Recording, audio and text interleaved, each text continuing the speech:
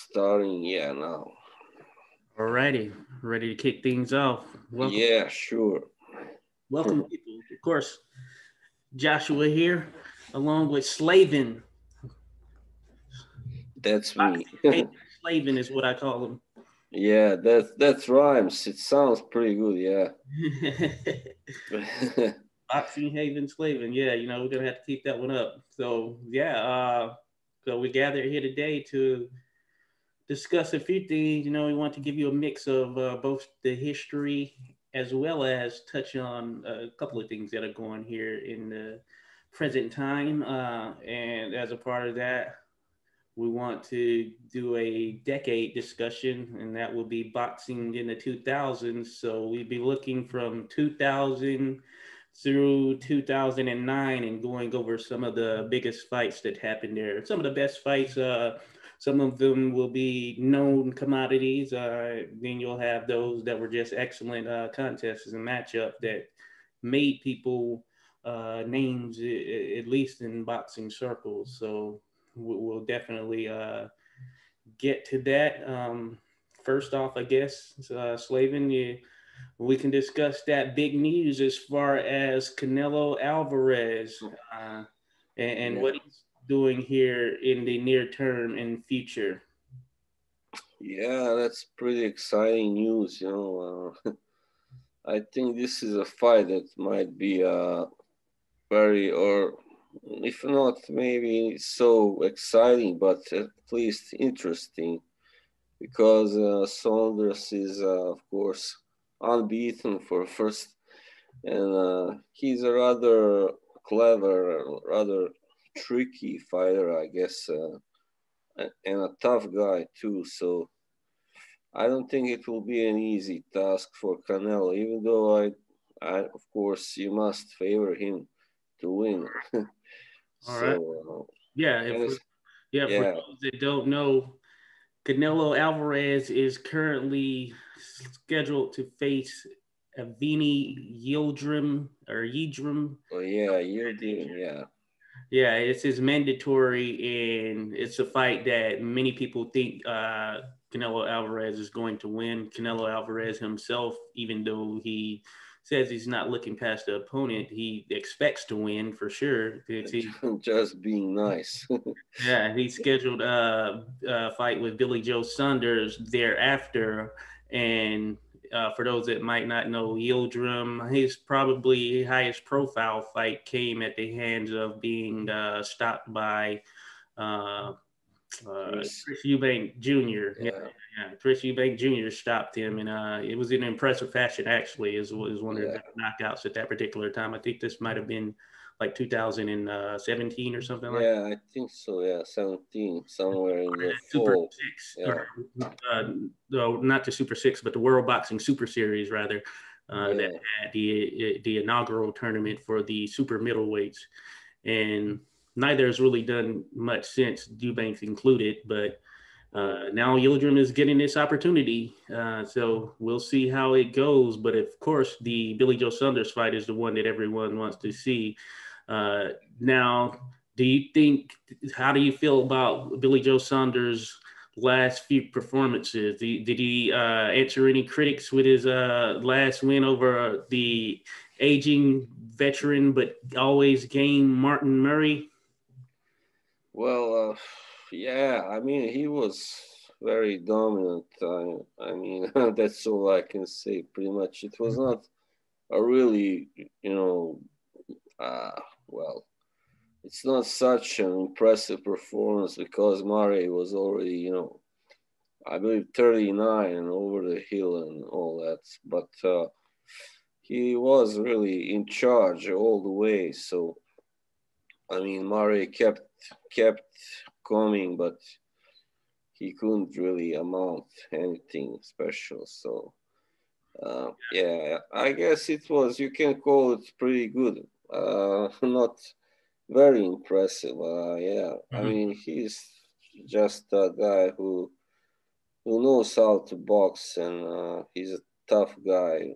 Maybe not such a hard hitter, but yeah, Yeah.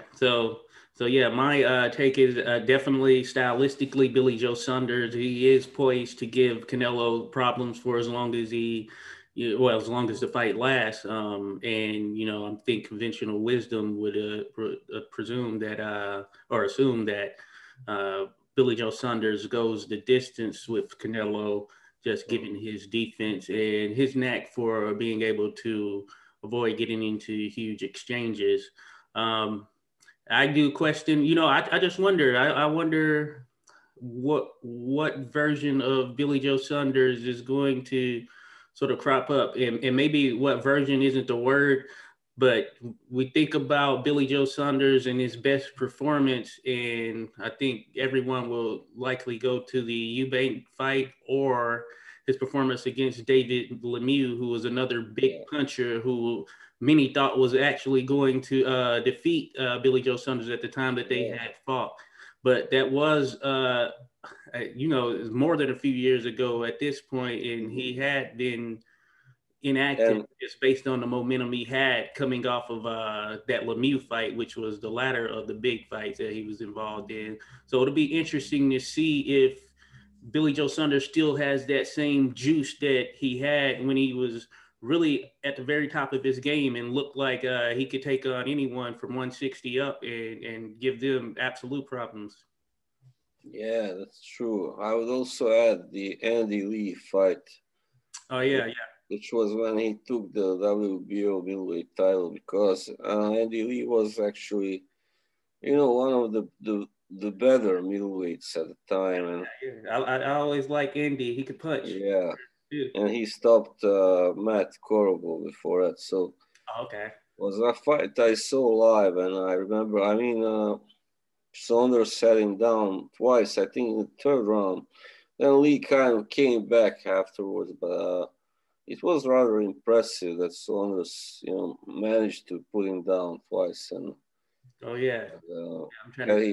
he been more of a puncher, I think he would have stopped him probably. But Oh yeah, yeah, definitely. Yeah, I'm trying to think back on it. I'm sure I've seen that. I'm trying to relive the details here in my head, but yeah, that was probably I presume Andy Lee in one of his last hurrahs. I guess you could say. yeah, But I always enjoyed watching Andy Lee. He was good yeah, fundamentally, and he he could was certainly punch out of nowhere. exciting. Yeah, exciting guy, hard hitter, and yeah, definitely.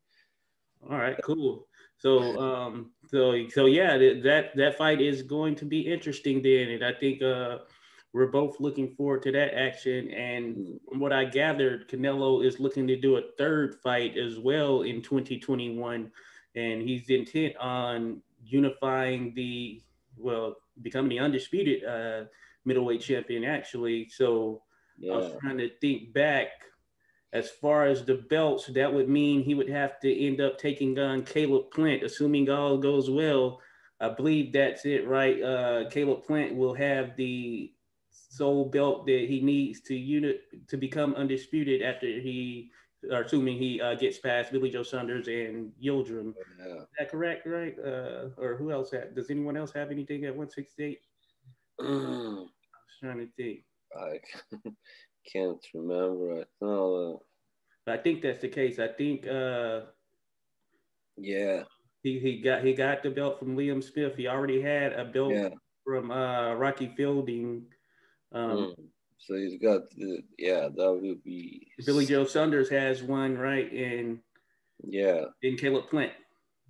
the third. Yeah, That's a major belts. Yeah, yeah. And speaking of that, matter of fact, Caleb Plant just fought last night. I don't know if you had the opportunity to see yeah. it, but it was Well, unfortunately not yet, but I will. I think I will. I will get a hold of. Yeah. oh yeah, Um, definitely not something you have to rush into. You can just watch yeah. one of these days and you're just like, I want to see a Caleb Plant fight because it was as expected as far as him cruising. I actually thought that he was going to get Truouts out of there, and he was close to it, to be honest with you. But we know Truouts is a tough, wily veteran. He's been in the ring with a lot of top guys, and he Mm, has a knack for hanging around for sure. And it was really a matter of skill, the level of skill that Plant has was just uh, uh, above what Truax could offer because he landed he landed a few decent punches in the fight in itself over the course of it, but Mm, Plant was never in trouble whatsoever, and he really shined as far as he was getting good promo, and this was an opportunity to display his skills. Of course, he didn't get the knockout that would have wowed fans a bit more, but he was dominant and really, I guess now that I think about it, kind of give or take what people would think of the performance. Say you're new, even more on the casual side of boxing, just kind of tuning in to see such a dominant mm, performance. You can either take it one way, like, hey, this guy is really good, Caleb Plant, or the guy he was facing was not good, But I want to give Truax the benefit of the doubt. He is a fairly decent yeah, fighter and former world yeah, champion. definitely. He can box. He's not some crude guy. I mean, crude fighter. So he has upset the Gale once, and Mhm. a couple other guys. Yeah, And that was an exciting fashion as well. That was a good fight. yeah. I think. Yeah, I saw that fight actually also live. Oh, It yeah. was in England. Yeah, that's right. Oh, Chunky, or is that his name? Chunky? Chunky. James DeGale. Yeah, I don't know where that nickname came from, but he certainly doesn't look chunky. Yeah, that is funny. But so yeah, so Caleb Plant Canelo potential future. Yeah, Uh, quite. I say online, there's a lot of chatter about it, and you have people who think that Caleb has the tools to pull it off over Canelo, who's pretty much on top of his game to the point where, of course, me along with many others think he's the top boxer in the world right now, and it's Mm, going to take a hell of a performance to be able to dethrone him, and that's going to have to come yeah, on the boxing end. Or if you had someone, and I don't see anyone right now who is that sort of brute puncher that will, well, besides Artur Beterbiev, but yeah. Beterbiev. That's what I wanted to say. I mean, right now, the only way I see Canelo losing if he went up again and fought someone like Beterbiev, because I Yeah, don't know if Plant can do it. I can see Plant really giving him a hard fight, yeah, close fight. But the thing with the judges, the Canelo always got him on his side, and then you really have to be dominant to beat him on yeah, points. And yeah. I don't think Caleb Plant is that good. I mean, to be so dominant. Yeah. I think you're right. I think that yeah, for just thinking about the matchup in itself, it might it has the potential of being one of those fights that are so tactical that you don't really get a ton of sustained action. It has that potential for Yeah, sure. It'll depend on sort of how Canelo approaches the fight. I believe if he comes out with hell intent in a similar fashion that he did with Liam Smith, then of course it's going to be a tough night for Plant. But also by that same token, I think defensively, Plant is a very different fighter than Liam Smith for sure. So or Canelo Calvin might have Smith. I trouble mean, catching yeah, at times. yeah, yeah, definitely. Yeah, I think both Saunders and Plant should give Canelo more trouble than Calvin Smith did. Yeah. Cool. Mhm. All right, shall we start with the Oh yeah, got to get into it. As we with the mentioned, decade discussion, boxing in the 2000s. And for full transparency, those to everyone, we're basically going to go through the list that went by Wikipedia, and they have a list there already compiled for us. So we're just going to go through and talk about some of those notable fights that are available or that took place at least over the course of 2000 through 2010 9. So with that, we can jump straight into it, and I guess I can kick things off with the first fight, which is the first that is on this listing. As a matter of fact, that would be Eric Morales in, I believe, that first fight with the great Eric Morales, El Terrible, with the great Marco Antonio Barrera, OMAB. And this was to unify the WBO, WBC Super Bantamweight title. It ended up being Ring's Fight of the Year. And Slaven, I remember that it was just an exciting fight. And these two, as far as two Yeah, Mexican warriors, they had bad blood. It seems there was a grudge match yeah, in some senses, and I think that, and I don't know if it may still be the case now. I think that they just genuinely didn't like each other, and that spilled over into the fight. And the viewing public was treated to an excellent fight. That is one of the best fights of the decade. That is for sure. And it kicked off in February of 2000. So they started off the year with a bang. What are your thoughts? yeah. I've seen that fight against, I guess, a couple of times, and it was of course amazing. I mean, just non-stop action, and yeah, there was definitely bad blood between the two. I'm not sure. I just seen a clip where at this, I don't know if it was before the first fight, but they got into some sort of a scuffle before the fight, and Yeah, I know what clip you're like talking about. Yeah, I can't remember if it's the Barrera slapped Morales first, and I think Morales said to him, "You are nothing," something like that. yeah. Just slapped, and then he charged at Barrera, and that was I know the clip you're talking about. That was pretty yeah. So it was like Morales, the poor boy from Tijuana versus the Barrera, who was like a rich boy from Mexico City. funny.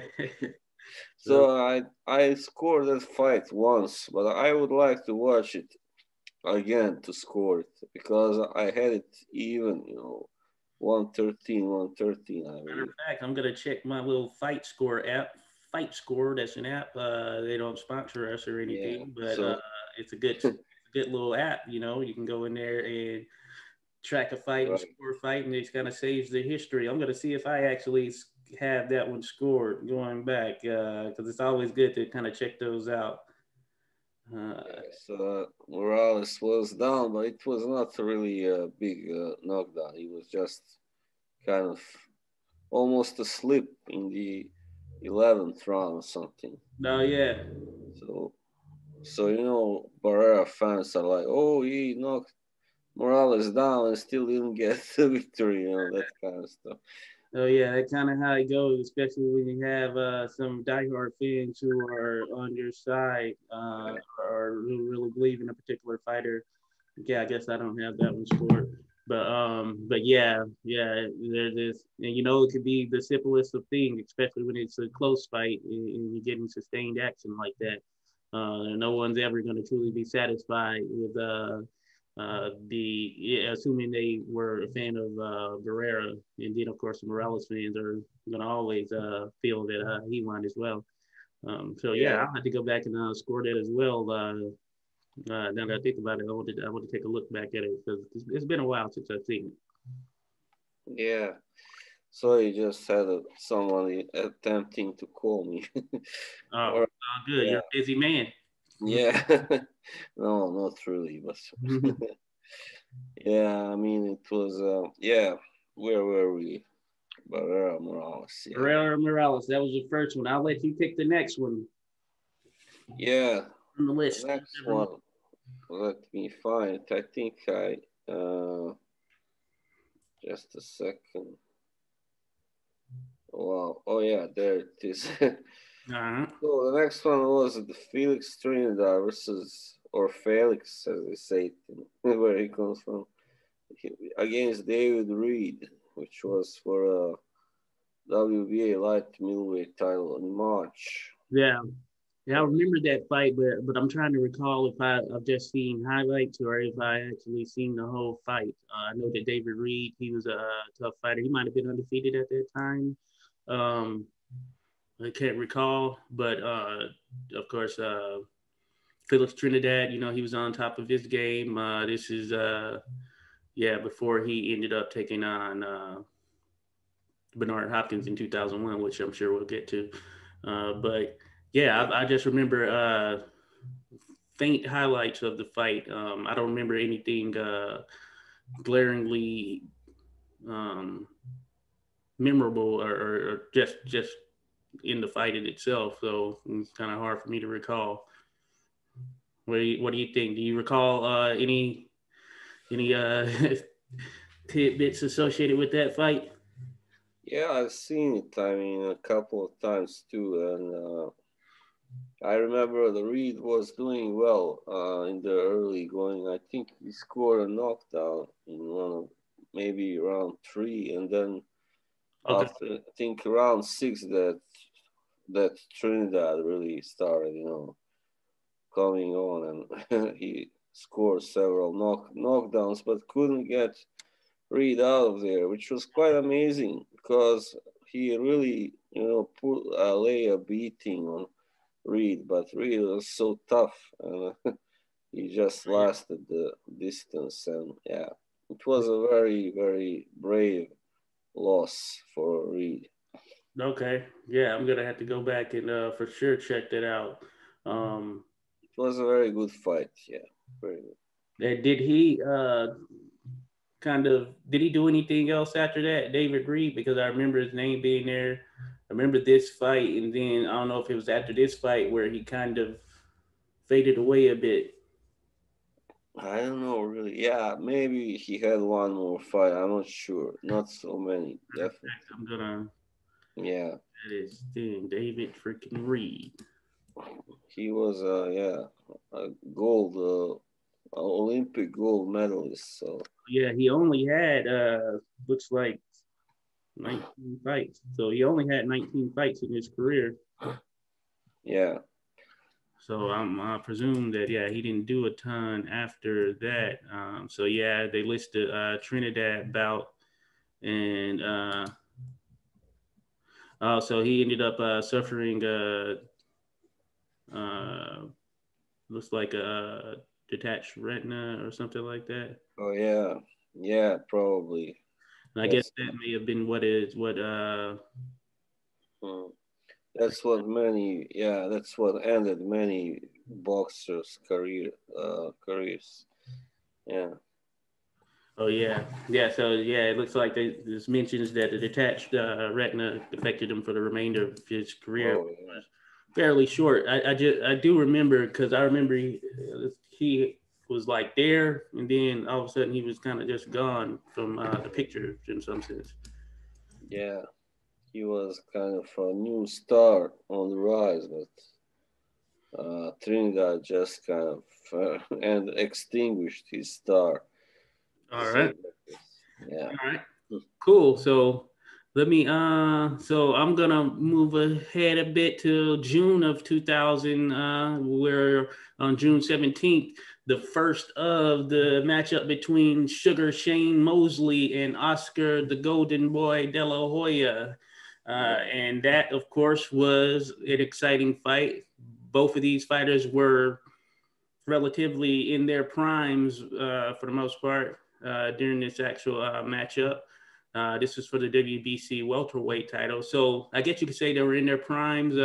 Some would argue that both were or had their best years at lightweight, but that aside, they were still primed. And this was a big fight, and it brought out a lot of stars. I think it may have taken place at the Staples Center. Could be wrong between the three fights, but I'm thinking it was at the Staples Center or something of that nature. yeah, probably, yeah, Yeah, they both were California guys. So yeah, that fight, I watched it not too long ago. Well, it would have been 2020. I watched the three fight series between them, which of course we'll get to.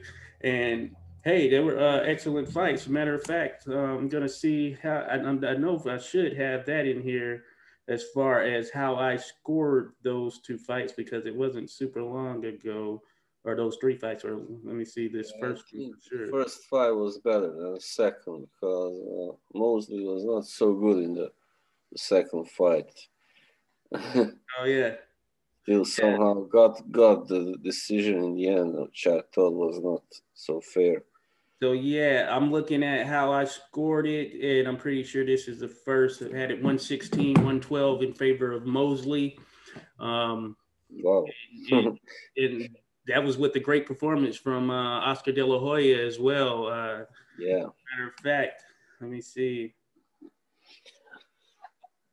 Well, I haven't really scored it. I think I only seen the whole fight once, but that wasn't so long ago. I mean, Yeah, I gave Mosley the bulk of the early rounds. In the last 4 rounds, I felt Oscar had a knack for at times kind of stepping off the gas at the tail end of some of those big fights. Of course, we saw that, and of course that plagued him in the fight with Trinidad as well, where he stepped off the gas. And it was a similar case, I believe, just when I was going through this fight. I was giving Shane Mosley some of those later rounds, and I think that is what ultimately got him the W. But I did score it for him. yeah, that too. I guess it was the speed of Mosley that was kind of Yeah, also a factor because I don't know. De La Hoya hadn't really fought that many fighters that were so fast. And, yeah, speed and athleticism for sure. Mosley, yeah, you could tell that athletically he was very gifted. You yeah. know, uh, I just have to bring this up. I Hmm. was actually watching a couple of days ago. It's so funny. These little interviews with it's called In Depth with Graham something. He was talking to that Victor Conti guy who was Oh over yeah. Balco, who now is over the snack stuff. And I can't help with the fact that he was mentioning that Shane Mosley was one of his clients, and Oh he yeah. thinks Right. that the use of what they were calling EPO, and Mosley says unknowingly, is what allowed him to come on in the later rounds. So I think it was before this fight, this very first fight. So this was Wow. 2000. And Yeah. I definitely just, and now I don't know, of course it's all I guess alleged, and but his name was on some documentation apparently, but whether that necessarily fueled him to win those later rounds of this fight is of course subjective. We had to see who scored. Some could have scored some of those later rounds for De La Hoya, but I just found it very interesting, and I had to bring it up because I was just watching this like a couple of days ago. Yeah. All I know, I read about Mosley, taking some kind of steroids when he was fighting Winky Wright. So in that, Oh I yeah, believe in that whole that was at 154. period. Yeah, So, 2004, 3 or 4. It was then that he was supposed to, have started well, it using. didn't help him. Yeah, it didn't help him against fight, definitely. That's what it. The same with Fernando Vargas. He was on steroids when he fought De La Hoya. He still got his ass kicked in the end. So, Oh yeah, yeah, yeah, yeah, yeah. That's one of my favorite De La Hoya fights right there. yeah, Uh, it was like a sweet victory for De La Hoya. yeah. So, I was such a big De La Hoya fan back. I mean, I'm still a fan, of course, but I was really a big fan when I was like 30 years so old or something. So I couldn't really watch the fights that he lost. I only saw them once, and then I couldn't watch them again. It was like too much for me, to Yeah. watch like all those Mosley, Bernard Hopkins, and Felix Trinidad. Oh yeah, yeah. Hey, he was always willing to test himself. I give him that. So Yeah, yeah, he's one of the an exciting fighter that I like to watch as well. One of my favorites.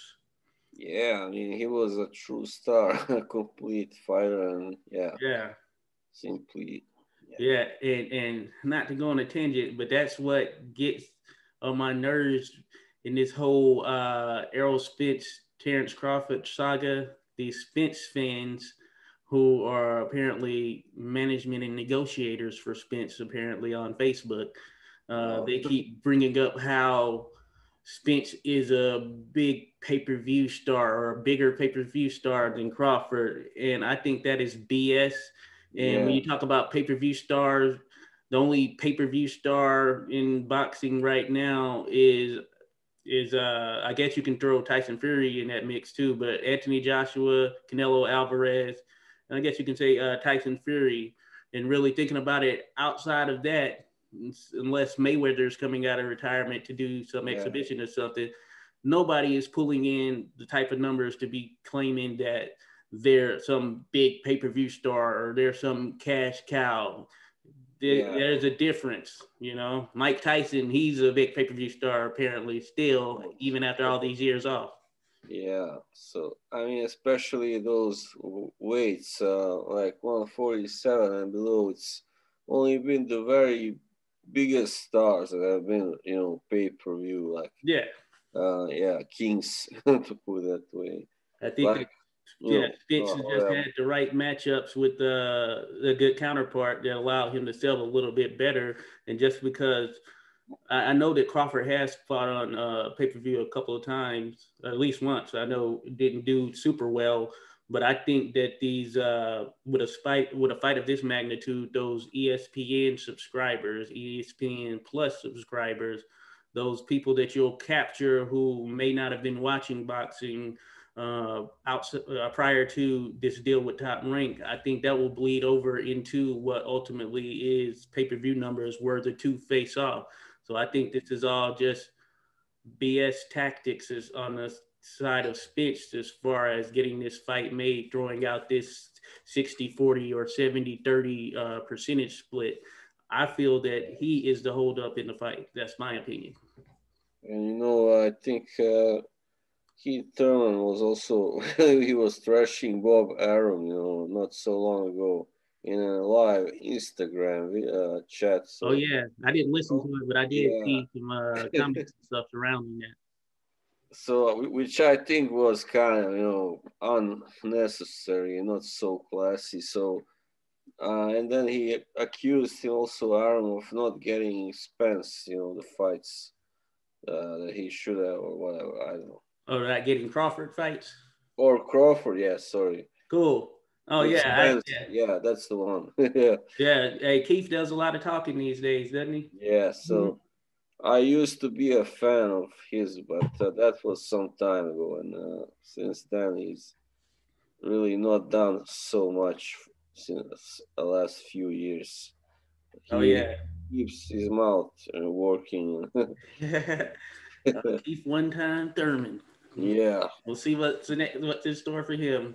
one time is a pretty appropriate nickname, I think now, because Or as I see it online, Keith once upon a time. yeah, once upon a time, that's right. All right. We can jump ahead. Of course, we could because we're still only in 2000. Let's shoot to 2001. Yeah, But in 2000, just to lightly go over, you also had Evander Holyfield versus John Ruiz. And of course, as with any John Ruiz fight, if he's not getting knocked out, it's probably not going to be the most exciting. yeah, Um, Lennox Lewis took on David Tua. Is the fight where Lennox Lewis again showed his dominance as a superior boxer at yeah, heavyweight, and he was able to nullify the game of the what I say is undefeated fantasy fighter David Tua. Because anytime you mention him in a fantasy fight, people say he beats or knocks out anyone you match him up against. yeah. I just thought it was somewhat of a mismatch because Tua is so much shorter than Lewis, and uh, simply he wasn't able, yeah, to really catch him with so many punches, and Lewis really used his height advantage well. So yeah, and I've always said in his biggest fights, Tua has always lost, even though he's a puncher yeah, and all that. you might say that. I mean, he knocked out Ruiz and Moore, but Ruiz was a little bit before his And best. Moore was not he was Yeah, done in that fight for sure. yeah. So he does have some good wins, but not. I mean, no really, really big ones. That's Yeah, and true. I think if you're a good boxer, Oh, you were able to outpoint him. yeah, Hasim Rahman, but that one was also kind of controversial, Yeah, because he hurt him after the bell, and then in the next round just kept on pounding until it was, yeah, yeah, interesting stuff. yeah, Um, then yeah, so getting into I guess we got to talk about that last fight of the 2000 December 2nd. Felix Trinidad defeated Fernando Vargas via 12th round KO to unify the yeah, WBA, excuse me, and IBF light middleweights titles. Another exciting fight, full of drama. Seemed to be the hey, case with Trinidad fights for sure, and Vargas fights for that matter. What are your thoughts on that fight? It's another memorable one. yeah, it was very good. I mean, it was like a movie fight, as I call it. It was a lot of, yeah, action and some drama, I guess. Uh, yeah, I think Vargas really showed. I mean, that he had a lot of heart and a lot Oh of yeah, potential, but maybe that fight had come a little bit too soon. Maybe I don't know for him. yeah, And also he got hit low a few times, by Trinidad. So yeah. That's a lesson in hey fellas, yeah, you're feeling hurt. You feel like you're about to get a little woozy. Hit them below the belt. yeah. So that's what happened. I mean, Vargas put him down in round four, and just as he was about to, really get him in trouble, it was then that Oh he yeah, just threw a low bomb. yeah, yeah.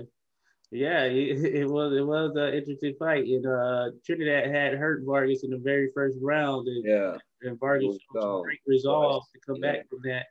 And you're right. I know I had that fight scored up until that point somewhere in there in my phone, but yeah, it was an action packed fight, and certainly Felix Trinidad benefited from those little breaks with the low blows that kind of Mm, came at the right time and allowed him to catch his breath and get his wind back. And he yeah. ultimately was able to get Vargas out of there, who was game, of course, but you Mm, know, once Trinidad went in for the kill, it was yeah. pretty much no stopping him at that point. Yeah, that's true. He was just on his, I mean, on his at his peak, definitely still. And Yeah, that's kind of the story of Vargas, like almost there, yeah, that's probably up right. on the cards, teams like things of that nature, but almost there. And you know, Yeah, and I think he was a little bit too aggressive for his own good because against Trinidad in the first round, he just charged in and he got caught. mhm. It looked funny, even way he got caught. It was Oh he yeah, looked silly. yeah, yeah. Seemed like Same he thing he against shocked himself. yeah. So yeah, it's not that he wasn't. He was very good. I think Yeah, had yeah, the definitely. talents.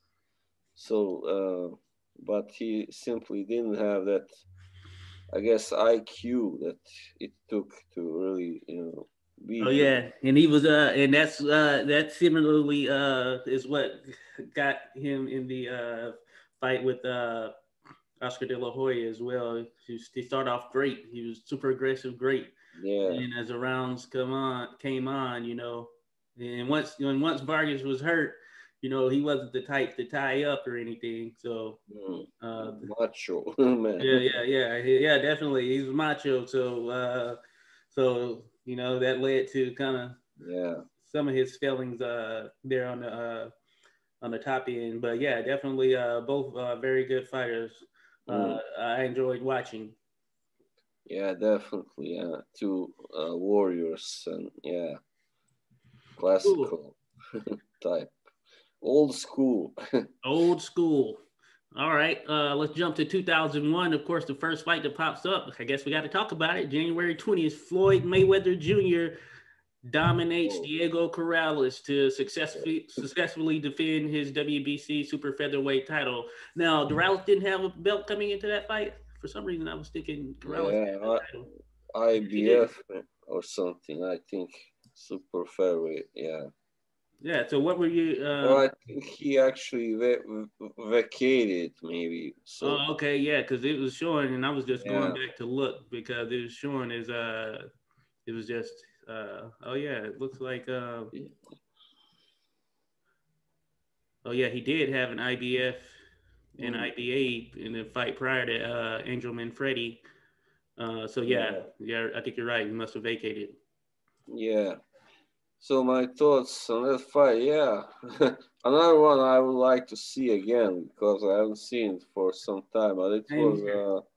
just a case of Mayweather, and at his best, really taking apart the Yeah, almighty Chico Corrales, and yeah, it was a very impressive display, by Mayweather, and yeah, and that was really Mayweather's true coming out party. The way he was able to dominate and dismantle Corrales, who yeah, many saw this as a 50-50 fight, and you really got to see Floyd Mayweather at the top of his offensive prowess in that fight. Now, of course, as time went on, he became known as more of the defensive fighter, and I guess that kind of tied into his money Mayweather stick. But this was the version they call Pretty Boy Floyd Mayweather, and he might have been with Top Rank at this time, right? So he yeah, uh, he was more offensive, and this was really the shining fight of his career from just an overall standpoint. Like if you go to a performance that shows you how great he is or was, then you definitely look to this Diego Corrales fight because he just dominated him in a fashion that Corrales, you wouldn't have thought that Corrales was a fighter who should have even been at that level. The way he looked in that fight, or the way Mayweather was able to make him look, yeah, you would think he was some just undefeated mandatory coming in, just sort of like a tossover fight when it and how it actually looked, but.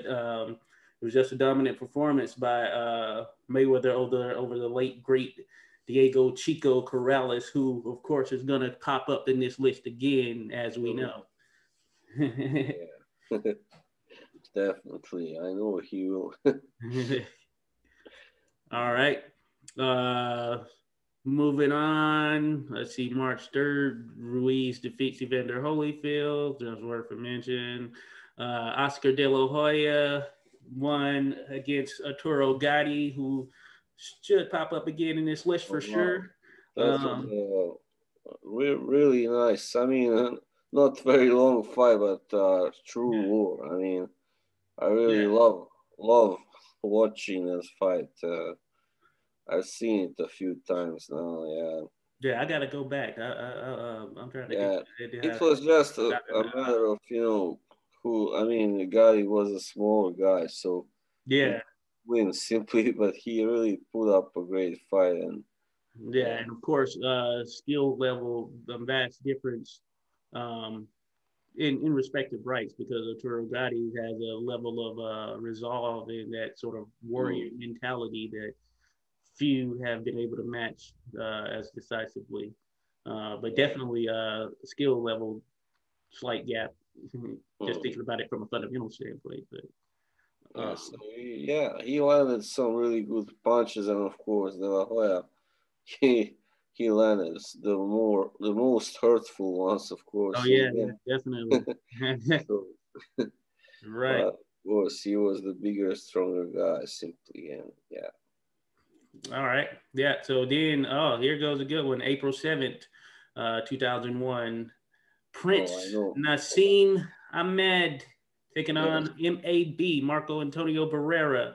And this was a fight that a lot of people were looking forward to, Mm, only to be disappointed, to be honest with you. Disappointed, of course, now Ahmed had the bravado and both were coming in and well, I think Ahmed was undefeated. Marco Antonio Barrera may have yeah. had one or two losses. I can't remember exactly, but Mm, one could argue, yeah, he had been in with the likes of Eric Morales. This was really the first fight for Hamed where I think people were like, "Hey, this is going to take you even beyond and over the top as far as." And he had a good career, but Yeah, and he was in his prime right here, seemingly at least. And the fight yeah. in itself, I guess, didn't live up to the ring entrance. Well, I mean, people say that I know I read because Ahmed didn't really study the Barrera's latest fights enough. Mm-hmm. He only studied the ones when he got sorry stopped by Junior Jones, that Okay. type Oh of yeah, yeah, fight. yeah. So he would have had two losses coming in, Yeah. Marco Antonio Barrera. So Yeah. Barrera he had really developed, as a boxer, as a technical, fighter. So, and it showed really against Hamed. And I think Hamed wasn't really doing enough training or sparring. And yeah, I've seen like a HBO pre-fight documentary on Mm-hmm. that one. So I remember Manny Stewart. He was there. He visited the training camp, and then right after he saw Hamed train, he said something's wrong. He's just punching too wide, and he's not. He could see it, of course, at Yeah. once. So Uh, yeah, in that fight, he was really doing that. He was swinging wildly, then getting caught. yeah, Just yeah, definitely a lot of that. yeah. Yeah, So with his hands down and all that stuff, yeah, which was that was sort of his style. But yeah, he was definitely not on his game in this one. And Barrera, of course, who was, he's one of those fighters who had the same mentality. It's like his face never changed, and he just came in, to get the job done each yeah, time.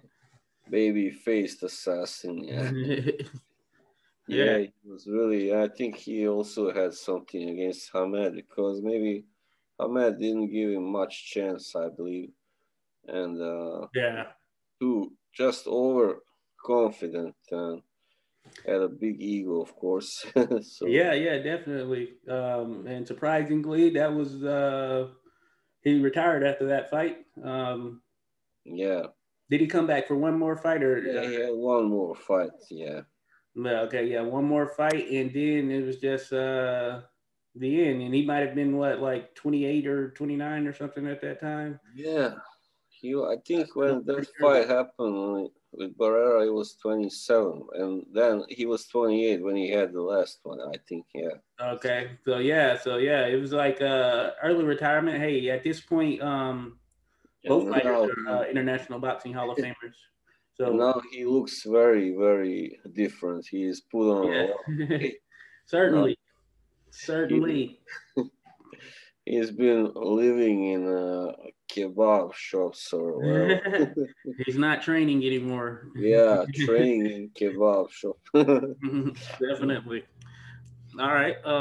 April 22nd, Hasim Rothman in the first fight with Lennox Lewis knocked him out via fifth round TKO in South Africa.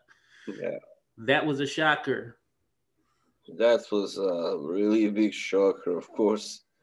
Yeah, I hadn't seen it when it happened, but I Oh yeah, watched it later. same here. So I I remember I went to the holiday to visit my cousin in Boston, and he told me he was like, "Oh, this new guy, he is the new heavyweight champion." I said, "What are you talking about?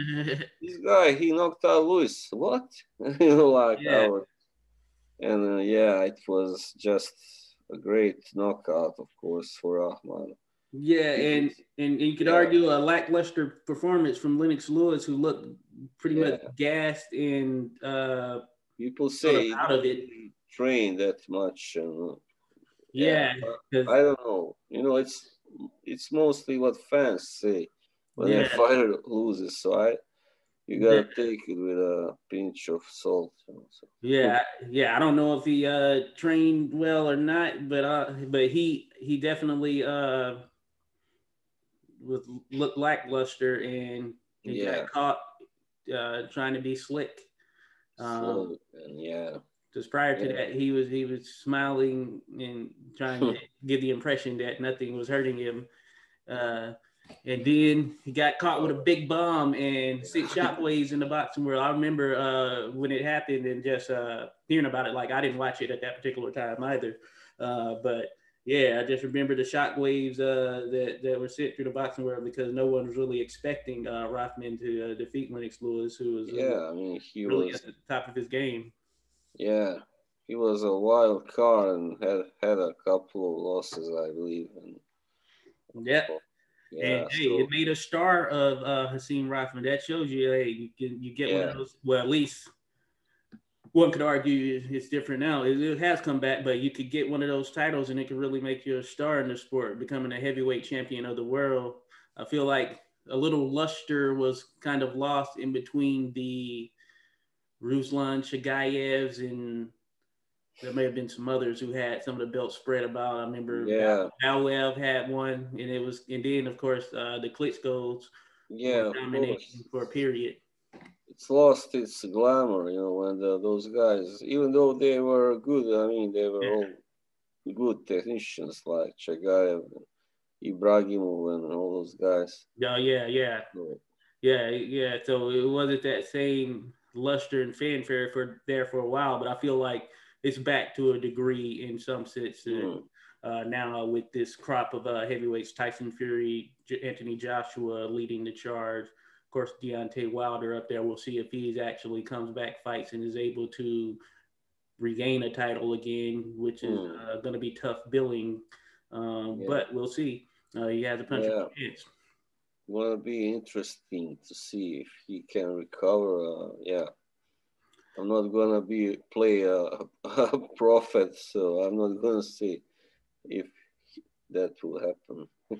Oh yeah, yeah, definitely. So moving ahead, we'll skip past a few of these. Though definitely mention Felix Trinidad beat William Joppy for the Yeah, WBA middleweight title, and that was an excellent performance. I yeah, know Joppy feels that something was wrong with the way Trinidad wraps his hands because of yeah. I know. Yeah, that's right. I don't know. I heard it wasn't illegal. I was asking online and all that stuff. Just for people who may know, but from what I gather, and then hearing, not seeing Richardson, because the fight that is coming up, we can talk about, who we can go into, is of course Trinidad versus um, Bernard Hopkins. Hopkins. But Yeah. it was, I guess, the way the hands were wrapped in that fight was illegal in New York, but it wasn't illegal in Oh other yeah. states. Right. And Yeah. I couldn't get a clear answer. Some people said it was because of the tape, and some people saying that it's because of the gauze. Who knows? I think Yeah. I don't know. It wasn't clear to me either, but I don't think it was, of course, something as serious as with Margarito, or No, that no, no, definitely not. uh, And that was really heavy stuff. yeah, it was just a New York thing, from my understanding, and maybe some other states, but this just so happened to be New York. And I Yes, think it may right. have been associated with the gauze, but who knows?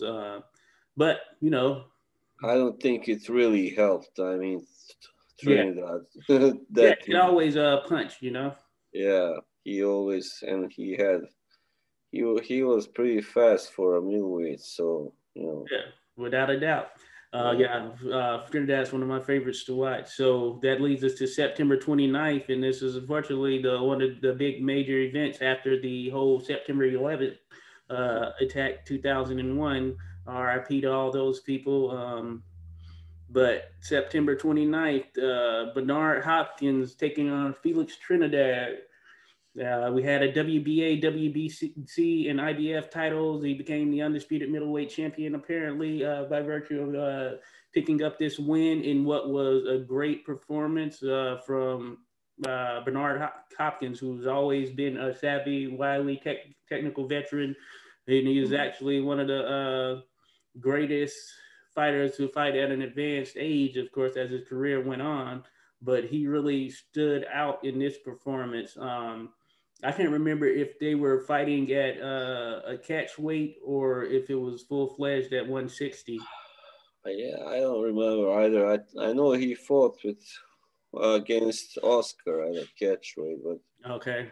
I'm not sure about Felix. Maybe not. But Yeah, yeah, one thing about Bernard Hopkins, he's a big middleweight, yeah. Wow. and that's the weight he was able to sustain himself at for a Mm, good long period before, of course, moving up. But he was a big middleweight, and you, in order to defeat him, generally just throughout his career, really you had to bring something to the table. mm, Primarily, I see that he's had troubles with athletic guys, guys who like the Jermaine Taylors, of course, the Roy yeah, Jones early on, some of those super athletic guys. But generally, yeah, he was a tough guy to figure out and defeat because he knew so many tactics and he would do whatever to win, of yeah. course, as you pointed Yes, out before. yeah. He always had a trick up his sleeve. Yeah, Whether complaining to the ref or slipping in some punches that he shouldn't have.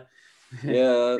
I was just thinking about the fight because, yeah, I think the reason why Trinidad did rather poorly because, of course, Hopkins had a really good strategy, Oh really yeah, good tactics, but also because he was the first really big middleweight that yeah, Trinidad fought. You know, Joppy was just not a yeah, big yeah, yeah, middleweight. definitely. So Got to yeah, give him props because yeah, that is a tough task to jump in there. yeah, And I don't and know how many fights he had. Was that his second? There might have been like his second or third fight at that. yeah, second I think at middleweight. Yeah, Just trying to definitely. see that I scored that. Of course, So he was a little too ambitious, I guess. He yeah, just thought he could just take over the whole division just like that. And of yeah, course, yeah, it hit back at him and yeah. His definitely as he moved up, at least from middleweight, and I know he fought, came back out of retirement once to fight Roy Jones at yeah. like 170 or something like that. But yeah, that really wasn't suited for him, I would say. Yeah, it wasn't. I saw that fight for the first time not long ago, and yeah, he was just getting he was yeah hurt too much, too easily, I'd say, by Jones. No, Yeah, yeah, yeah, and it was just yeah, it was one of those sort of like comeback fights that really you look yeah, at it on the record, it doesn't tell the full story. He probably shouldn't have been in there, even though yeah. He Jones was Jones was past it himself. yeah he was doing well at first. I remember first 5 rounds. Then Jones just started. Yeah, he just started taking punishment after that. Yeah, that's right. It's funny how some fighters end up coming back for these types of sort of like one last grasp and Yeah, it's like one more time the the boxing world. and Um, November 3rd, Costa Zoo took on then undefeated Zav Judah, Super Judah, and we all know what happened in that fight. Power came through is probably one of the most interesting and ever replayable knockouts one will ever see in the sport. And for those that don't know, Costa Zoo caught Zav Judah with his hands down, kind of stepping back. Matter of fact, it was twice. He did it twice in succession, and mm, he ended up getting caught with a big right hand, I believe it was, that sent him down, and at Zav popped up, the stumbled. very end of that round, also, I Yeah, think yeah, it was like 1 or 2 seconds left. Just yeah. You're right. It is. It was at the end of the round, and Zav, yeah, hey, that showed you. Hey, don't take your foot off the gas at any point. Don't get too yeah, cocky and above yourself. And that's exactly what Judah did. Yeah, and from what I gathered from interviews and stuff from others, Zav Judah came into that fight with a lot of confidence, and he assumed that uh, Zoo wouldn't be able to touch him, and yeah, turned out he because of could. the speed, I guess. Yeah, Sue was not so fast, but he was just someone that was very focused, very had Yeah, a really good, very patient. He didn't really, even when he was getting hit, he didn't just rush to hit the other guy back. He just waited for the right moment, just to land that right punch. That's what he did, of course. There, yeah, that's yeah, how he won. yeah. I remember watching some interviews Roger Mayweather was doing. He was talking because Roger Mayweather fought Costa, and I remember in one he was saying Oh that yeah, he had talked to Zab Judah before the fight, and he was telling Zab that Costa is physically strong, and Zab thought that his very. speed would be the factor, and that he wouldn't be able to catch up with him to be able to land anything. And Oh look what happened. Uh, yeah, he and was very strong, of course, and I think Judah just simply, yeah, I remember many others in USA were picking Judah to win, I think, but or a few of those the thunder from down boxers. under. Yeah, so Yeah, and after the fight, it turned a little crazy with Zab Judah yeah, going after Jay Nady, and that he ended up being suspended. Everything. that was quite a spectacle. Yeah, Yeah, hey, yeah, and looking at the knockout, I see why Nady stopped it. I think, yeah, Zab was he was wobbly on his feet for sure. He yeah, he knocked up was so on. quick, but even when he was trying to complain to Nady, he was stumbling backwards. So Yeah, I understand it, but Judah, hey, if he felt that he was game, he should have looked a little bit better about how yeah. he was popping up. And first he didn't really know what happened, when he was Yeah. against the ropes, like, and then it was when it dawned on him, like he was no, started crying almost, and then, yeah, it was embarrassing to watch. Yeah, it definitely was. So from there, November 17th of 2001, Lennox Lewis recaptured his heavyweight title by defeating Hasim The Rock Ruffman. Yeah, not the Dream, but the Rock, just the Rock.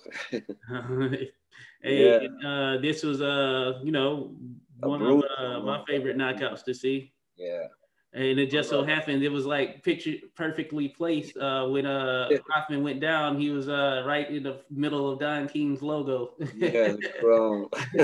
So Lennox Lewis King crowned nothing, him. like. Yeah, it's crazy. It's Brutal like in right the hand. song, yeah, where's your crown, King Nothing? Like, So that go just and Lennox Lewis was not messing around that fight. He was yeah, 100% focused, and he was not going to lose on that night. yeah, he was very determined, yeah, definitely. And I remember they also had some sort of scuffle before the fight Oh in the yeah. studio. Oh Yeah, yeah, ESPN. They were on there. where That is so funny. I know exactly what you're talking about. Yeah, it started, it turned into a wrestling match, not a boxing. So some comments led to some things being brought up. Family got brought into it. And yeah, yeah, it's I funny. know Lewis. He had a tendency also to say some stuff, Yeah, like trash talk, and he was no stranger. So yeah, yeah. That was a classic. That was a classic interview right there. Or yeah, yeah, at least the stuff that happened afterwards. mm, They basically broke down the whole set. Mhm. yeah. So that was the end of Hasim Rahman as a Yeah, but that's the type of series. drama we like in our heavyweight fights. We like that type of drama. Yeah, that's something special. Uh, Definitely. All right. So yeah, we can jump into 2002. First fight, January 26th. Vernon Forrest, the late Vernon Forrest, took on Sugar Shane Mosley. This is for WBC welterweight title. Forrest basically was able to outbox Shane Mosley. Now, Forrest had been around. This was essentially his coming out party for the most part.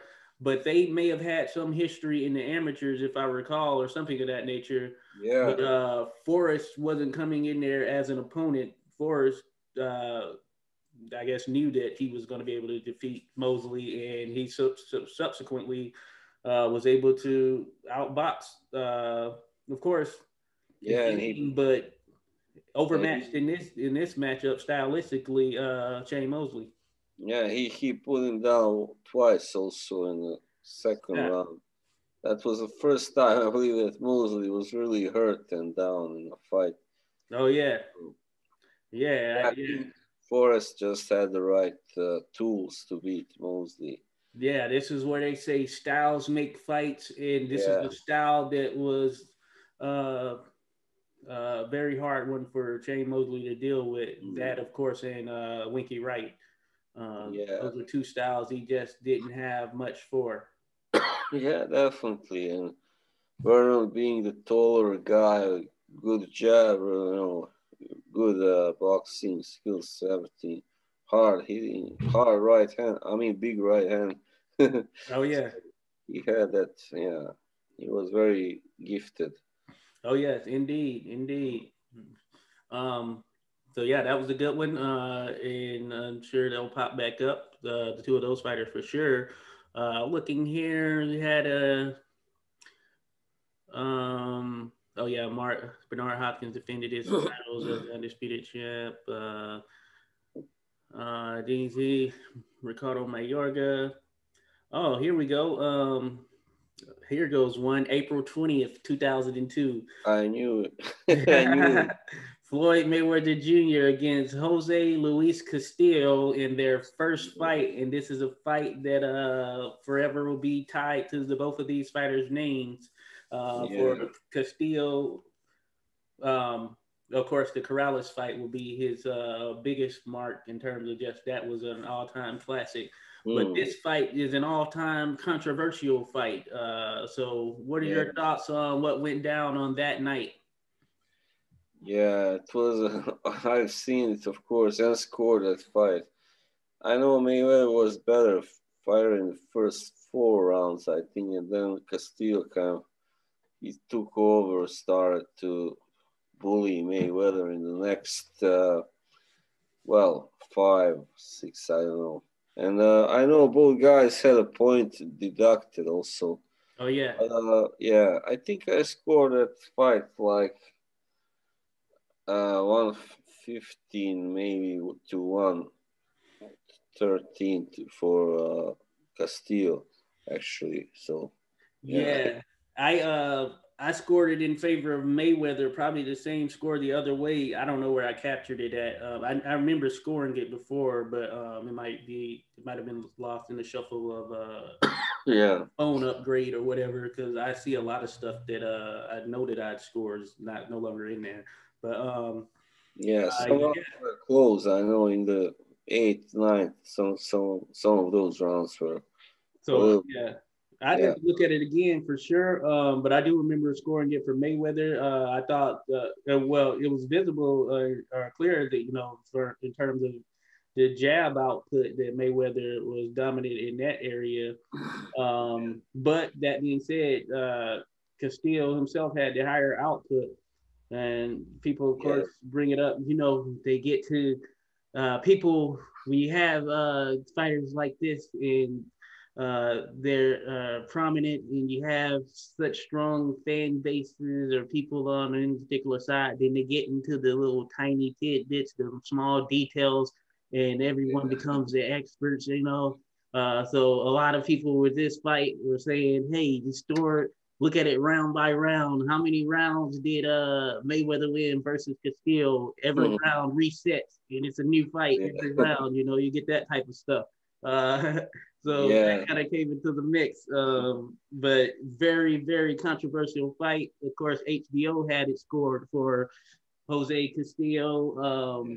which, of course, they're not always right, but hey, they, they definitely I they believe, help the case, or it matters seeing their yeah, scoring live, and having that comparison.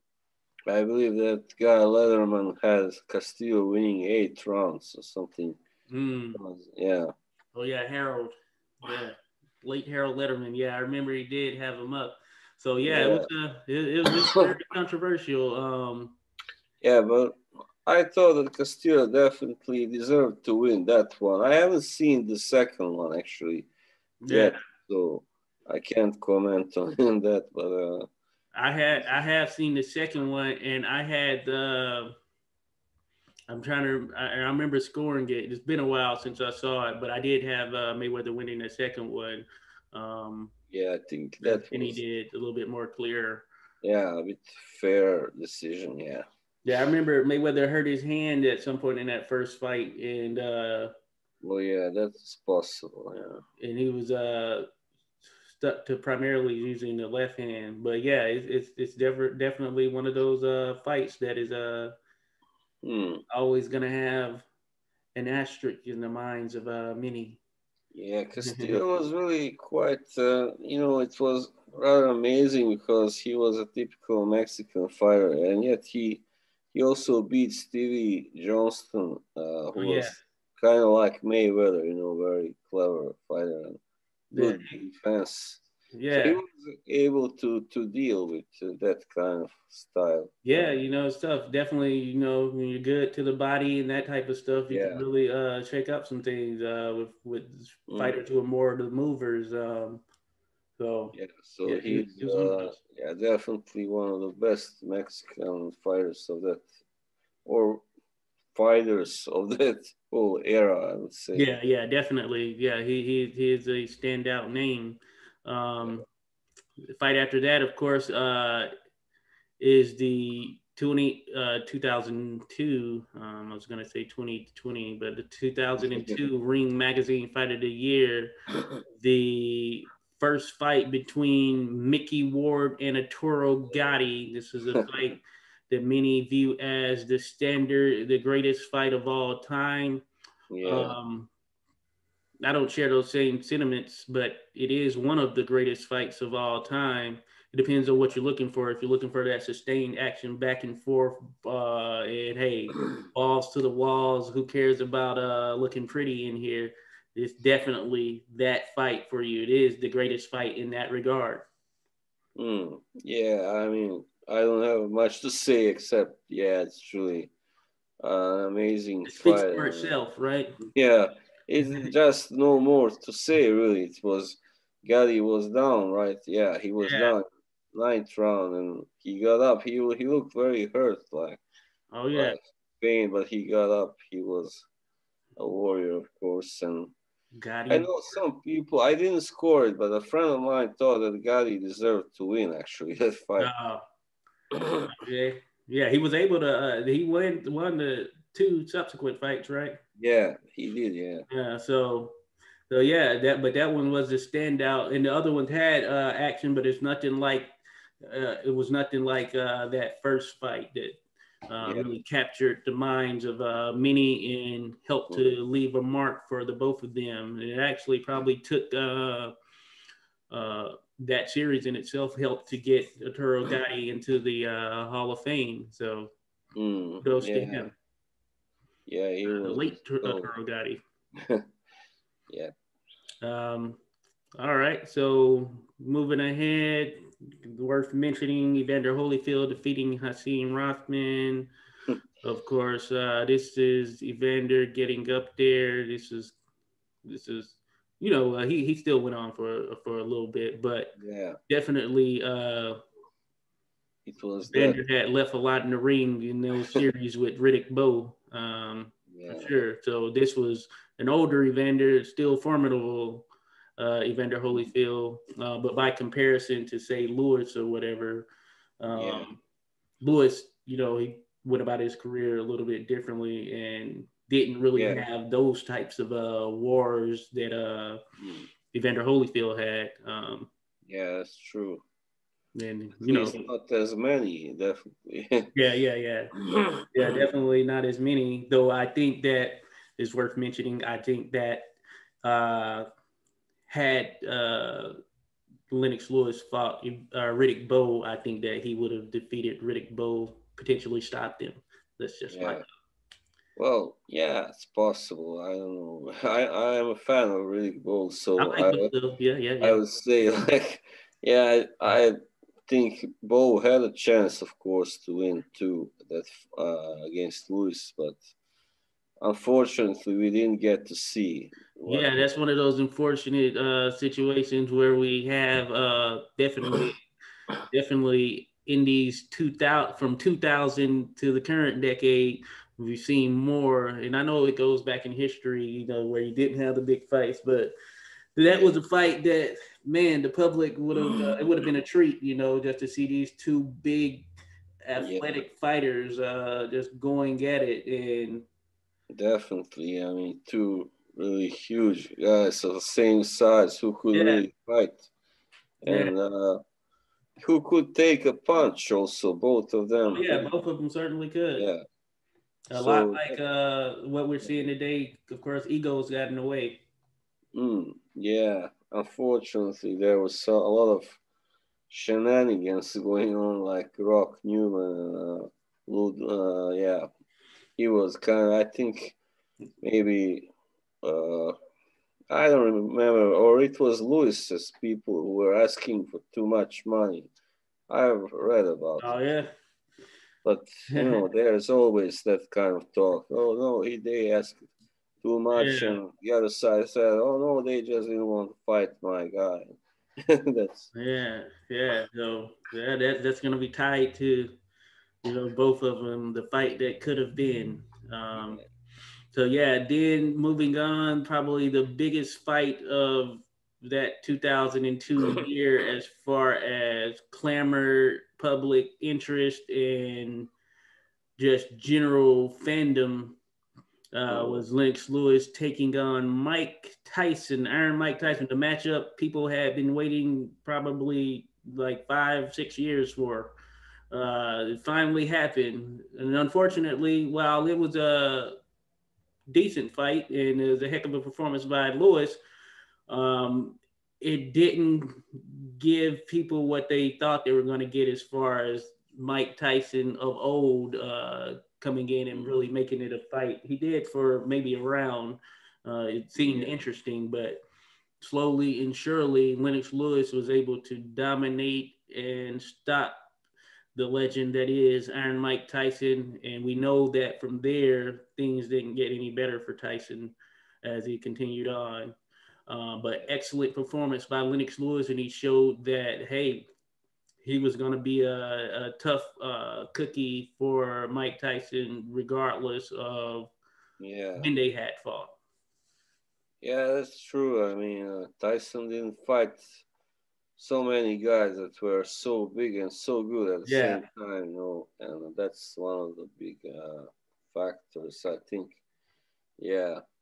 So Lewis was simply in a much better shape than Tyson at the time, and of course he uh-huh. turned pro later, and all that Oh yeah, had less mileage on him, all that stuff. mhm. And Tyson had been to prison, he had been suspended after the Holyfield Yeah. uh, ear bite, and yeah, it just had too much to distract him from Oh yeah. boxing. So Definitely. And of course, the lead up and everything was great. It was excellent. All the yeah, lead up to the fight and everything was excellent. And yeah, while the fight didn't live up to the hype, it still was a very good event, a memorable just yeah, sequence in all the entire fight space just surrounding this particular mm, event. And you're definitely correct in that yeah, Tyson, he went up against some bigger fighters at times, but of course, Lennox Lewis was probably, as far as those bigger guys he faced, the best combination of skill and power. yeah, Then that would have been the case. And even Lennox Lewis was even a bit faster in the '90s. He came out a little bit faster offensively. yeah. He was less worried about you know his defensive side. I would say. He used to be slower. Yeah, that's true. In some of his old fights, yeah, he looked kind of slow, lumbering. Yeah. Yeah. So. So yeah, that was a good one. Moving ahead, we don't have to necessarily jump into it, but we'll mention Marco Antonio Barrera and Eric Morales. They went at it again. Another very good fight. Yeah. Um, and this time, Marco Antonio Barrera took the win, so he got his revenge. And Hmm. those two, as mentioned, bad blood styles that were just going to make for exciting fights anytime they lace them Yeah. up. I thought Morales won that one actually, Yep. but it was a little bit. I know the first 4 or 5 rounds were a little bit slower than in the first fight, so I guess they were both pacing themselves this time. So Yeah. yeah, I I just thought it was very close. Yeah, but I think Morales won it most likely. I think, but Yeah, I have to look back. I can't remember if I scored this second one. I don't think I did. yeah, Might have to watch it again. But yeah, not as much sustained action as the first fight, but still very action filled fight and yeah, two elite level fighters going at it in their primes, which is what more can you ask for, really? Especially these days. definitely. Yeah. you know. I like it when you don't have the posturing and back and forth about the purse split. You just let that be handled, and you just get in there and fight. You know what I'm saying? Yeah, that's true. Yeah. All right. Then after that, I guess it's worth mentioning, as we were talking about, it was a rematch between Vernon Forrest and Shane Mosley, and Oh, similar to the first fight, it was all Vernon Forrest. Shane Mosley, as we mentioned previously, Vernon Forrest is just a tough style for him to deal with. hmm. Actually, I haven't seen that fight yet, or maybe I had started to watch it and then stopped, but I don't. I'm not sure if I seen some Yeah, it's round. been a while for me, kind of, yeah, you watch so much boxing, you kind of, yeah, there's just so many things that pop up in your mind. Yeah, But yeah, but I do recall that, yeah, Vernon Forrest was able to, outpoint him again. And of course, his yeah, length was a problem for Mosley, and and yeah. Forrest was I able to use it understand very it was well. a little closer, but than the first one, but Yeah. still a really deserved victory for Forrest. Oh yes, without a doubt. Then September 14th, 2002, Oscar De La Hoya defeated Fernando Vargas in one of my favorite fights to Yeah, watch, and that's probably true. my favorite De La Hoya fight of the crop, just given the bad blood coming into the fight, the anticipation. And I remember I couldn't get the pay per view or anything, so I was just kind of wondering what was going to happen. Then at that particular time, ESPN would show you some of the little highlights after the fight take place, and I think they still do that stuff with. They do it now, Yeah. but I remember seeing what went down there. I can't remember. I think they didn't show you the actual knockout. They would just show you some of the stuff leading up to it, and then Oh, they'll let you know who won and how they won, but they wouldn't show you the moment where he actually stopped him or whatever. But yeah, I just remember seeing that, and I was thinking, oh, hey, Oscar De La Hoya came in and he really shut Vargas's mouth because there was a lot of chatter going on leading up to that yeah. fight. Yeah, I bet. I didn't really fall. I didn't watch that fight until maybe 6 7 years afterwards. So No, yeah. Vargas was one also to use such trash talk and Oh so yeah, and it was also a battle of who was the true Mexican American yeah, fighter for the people. You that's nonsense. Yeah, that's right. know? Yeah, I think yeah, the some of them were looking at Oscar like he had sold out, like something like Yeah, yeah, yeah. ridiculous. And So Oscar, who was never like I would say he would say something. He wasn't a good trash talker. He seemed like no, yeah, he seemed like a no. nice guy. So his trash talk didn't really go over in a fashion that He would let was the you get. true golden boy, right? Yeah, yeah. He was the golden boy. Yeah, definitely. So yeah, I just remember that. And Oscar, hey, he ended up shutting his mouth in dramatic fashion with that 11th round stoppage, and it was Yeah, a very good fight. But I think I had mentioned it earlier. Vargas, he came out of the gate storming, and he was really putting it on Oscar De La Hoya. And he was definitely the stronger fighter in the early part of the fight, and you could tell yeah, that physically he was definitely the stronger fighter yeah. Good. early on. He did look big. Yeah, that's definitely. Yeah, I remember in the first round he had Oscar in trouble against the ropes and Oh yeah, almost put him through the ropes, and yeah, he was able to push everybody was. Oscar back. Yeah, the crowd was going wild Yeah. because I think many of them were pro Vargas, Oh yeah, yeah, yeah. There was a lot of pro Vargas fans there. like man of the people. Oh yeah, yeah. Represent true representative right there. Yeah. Yeah, yeah. I remember. Yeah, Vargas. He was just like physically muscling De La Hoya around. Mm, I would say up probably through those first 5 rounds at least. mm, Then from there, yeah. Oscar Yeah, technically the started to break whole him down. was simply too much for him in the end. Just a better fighter, and of course that's not no shame for Yeah, Vargas because he that's was. a shame for sure.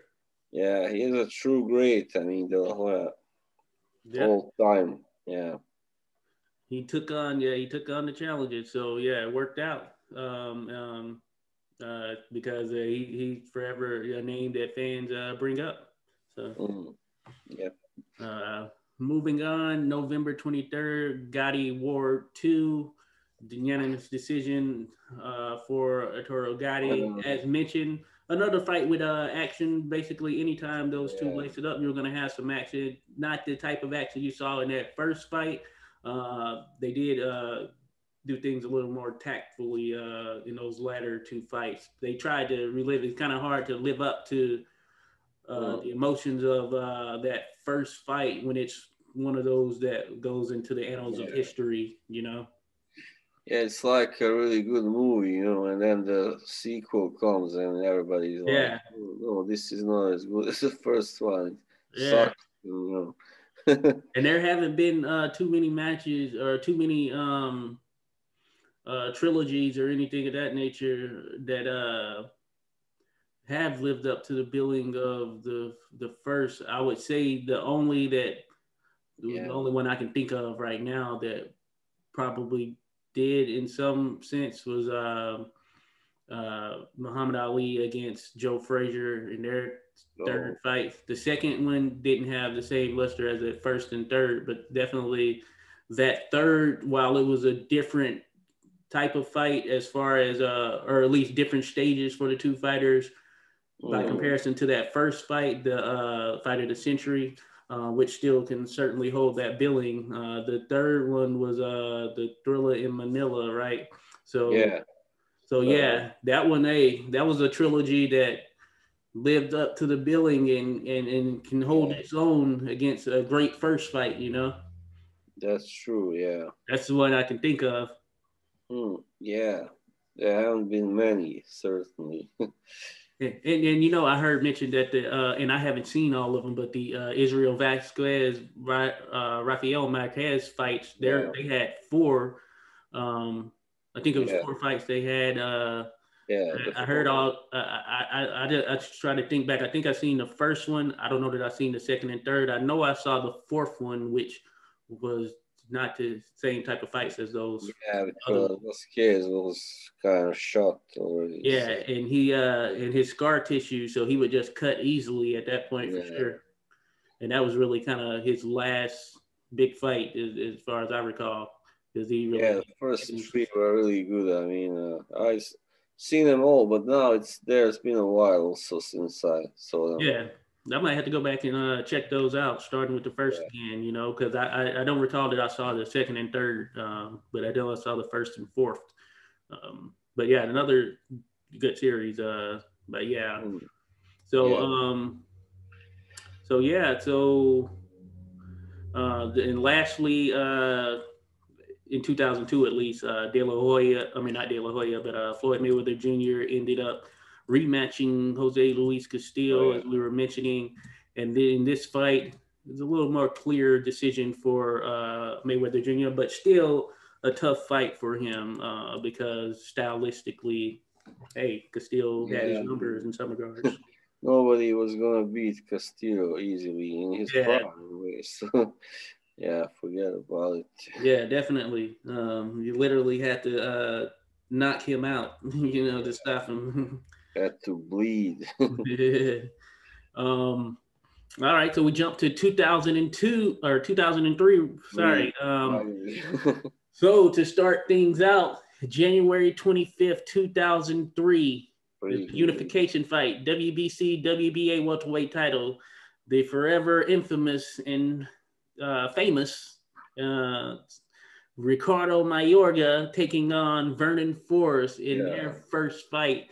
And this what is a shock, bro. this is one of those fights where you say styles makes fights, and that Mm, even means if you're a superior boxer compared to your opponent, hey, if you're stylistically the matchup is one of those that is perfectly made, then anything can yeah, happen, and anything happened in this fight. yeah, yeah. That was definitely. I mean, maybe also Forrest was kind of. He didn't give maybe Mayorga enough credit. I don't know. Maybe. Yeah, probably. Well, I know when he was walking into the ring, he looked very like this is gonna be a party. Oh yeah, Like yeah, he was. It's a yeah, good little so walkout, and he piece had of just cake. signed a I multi-fight I deal. knock him out in 2 rounds. Like that kind of Yeah, yeah, it's attitude. crazy. And he had, Yeah. and HBO was even to mention it, but he had just signed a multi-fight, I think like a 4-fight deal with HBO or something like that. Uh, Oh, and this was the first of that deal. so that was a big misfortune. Yeah. But yeah, he did come out basically like, hey, he was feeling good. Yeah, and I think it was a right hand, like right hook he was caught with, and I think Yeah, he beat the count, but was not able to go yeah, for he some. beat the count, but his eyes were wide open, looking like, Yeah, what hit me? so the ref was like, no, no, no, you Yeah, can. and he didn't have any complaints about the stoppage.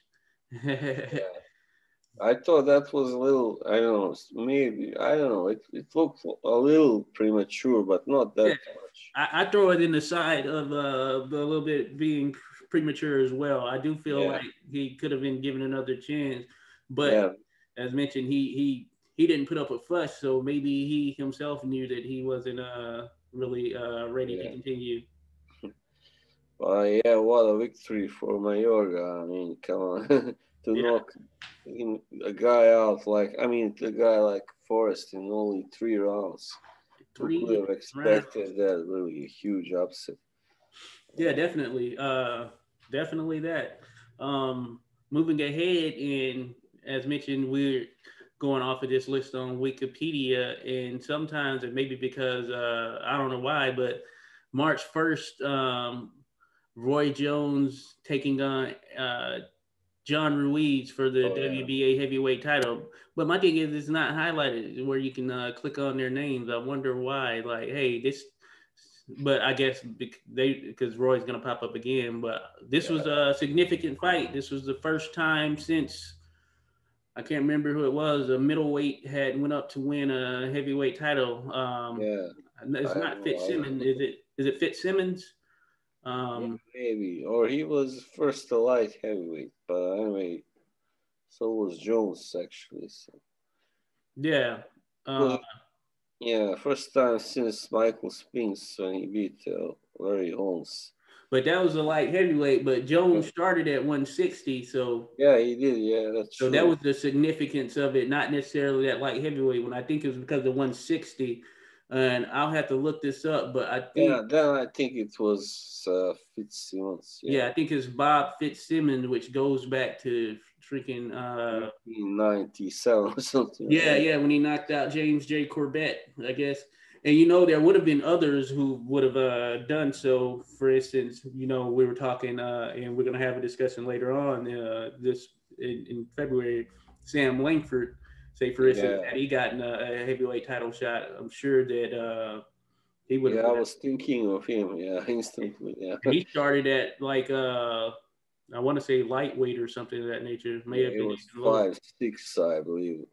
Yeah, So yeah. I think it's 5'6.5", and he was one of those rare fighters who could carry his punch upwards in weight. Um, yeah, Similar to Pacquiao. Pacquiao was able to carry his punching power up. Now, yeah, people yeah. can I say what have they been want, so but many. Yeah, yeah, people can say what they want, but he was able to carry it up, and it really he kind of got limited at 147. So once he got to 147, he really wasn't knocking guys out like that. mm, I think his only stoppages at 147 are Lucas Matisse, Chris Algieri, and Miguel Miguel Cotto. Cotto, was it? Was Yeah, that one? Yeah, yeah, Cotto. Yeah, that was another. So really, out of all his fights at 147, I think those are the only three stoppages. So he yeah. was able to carry his power to a certain degree, but he wasn't really getting people out of there like that. No, no.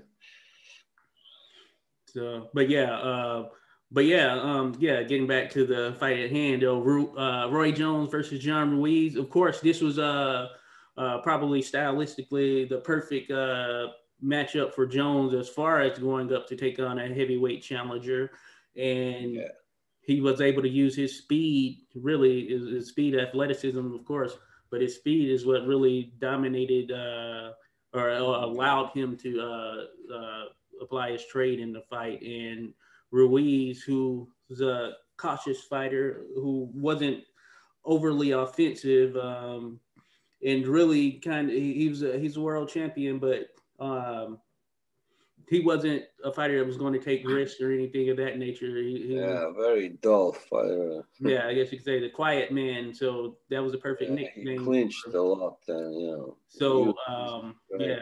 yeah, Yeah, so Roy was able to do his thing and yeah. look good Ruiz doing so. was just to give a boxing lesson, I think, most of that fight. So Yeah, yeah, and then the funny thing is, Roy went on for so long, and past his prime and all that stuff, and people at that particular time, like, hey, he was really on top of his game and being mentioned as possibly the greatest fighter of all time, like those type of words, and he definitely one of the greatest who's laced him up. But he yeah, went on for so long that it's kind of crazy that he lost a little luster from his name in a sense. Well, became accustomed to him getting knocked out, which is yeah, unfortunate later on in his career. yeah. It's really, I don't know. He should have retired in like 2010 after that last a second Hopkins fight. Maybe, I don't know. Because Some would argue he should have retired in 2004. yeah, maybe even then, maybe, Yeah, but we're he gonna didn't get to go yet. those fights Yeah, with Tarver, Power, yeah, but yeah, maybe and yeah, we're gonna get to that first one actually. So yeah, uh, and then we'll bring this back up. So hold yeah, that thought. Uh, After that's June 21st, 2003. Uh, Lennox Lewis defended his title against Vitaly Klitschko in what turned out to be an exciting fight. yeah, And this was, I guess, Klitschko's coming out party to the general public in a sense.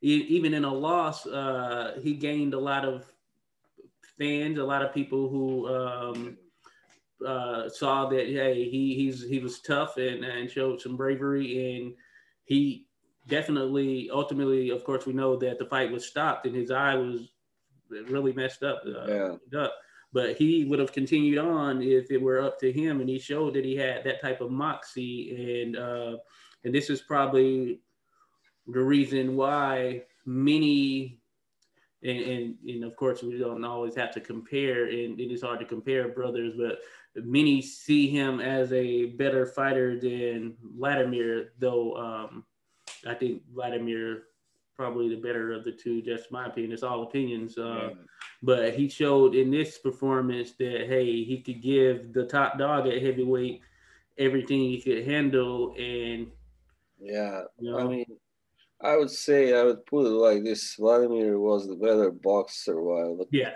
Vitaly was the better fighter. So, Oh yeah, yeah. I guess yeah. that's a good way of describing it. Yeah, And of course, also Vladimir had a little bit more power, I think, in his punches than yeah. And Vitaly. and Yeah, Manny Stewart was able to really bring that out for him. yeah, that's right. So Vitaly was, yeah, that fight was pretty. The first two rounds, of course, it was all Vitaly, and Yep. then Luis started. He got in a few big punches, of course, but which produced those cuts. And Yeah. yeah, I actually heard this story a few days ago that after that fight, Vitaly actually was unconscious. He had to be rushed in Oh wow. with the yeah into the hospital. Yeah, he was taking some big shots. You know, I haven't seen this fight in a long time. I remember watching it live when it happened. It Yeah, might have been Showtime or it could have been HBO, maybe one of the two. But I remember watching it live, and yeah, he was taking some big punches there yeah, at the tail end when Lennox started to come on. I do feel as though Lennox was coming on there at the latter part just before it was stopped. yeah, Um, probably yeah. I think yeah, Vitaly was maybe he has spent too much in those early rounds, I think, and but yeah, he was still doing well. It's just not. It's just that he was kind of slowing down because of the cuts and all and the, this is one of the rare occasions where Lennox was fighting someone bigger than him. yeah, exactly. It's crazy thinking about it. Yeah, yeah, and I don't know. It was kind of just Vitaly's. Vitaly showed the world what he was made of. Simply there, and and then of course Lewis retired without giving him a rematch, and that made him look bad, of course. So But hey, he was the guy who stayed retired. So one of the yeah, rare who actually stayed retired, even though we heard yeah, his name crop up even he as late was as a couple of years ago, or this year for an exhibition. But yeah he he was actually, smart enough to stay retired, definitely. Yeah, and that's a lesson that I think uh, Roy Jones could have learned right there. yeah, And I'll definitely. get to that. This is going to be the perfect example. But Roy Jones. but yeah, Lennox knew that he was hey, he knew that he didn't probably wasn't getting himself up in the fashion that he could Mm, compete at that level going on without suffering another knockout loss. So he was like, I'm done. yeah, I commend him for definitely. that. Yeah, of course. There Yeah. were some. So then thereafter, must mention that Ricardo Mayorga, he rematched Vernon Forrest and again was able to pull out a victory. And as I mentioned previously, this is Mayorga. He's not the most polished of fighters. He's really a brawler, winger type puncher fighter. It's kind of hard to Yeah, even lump his style into one category.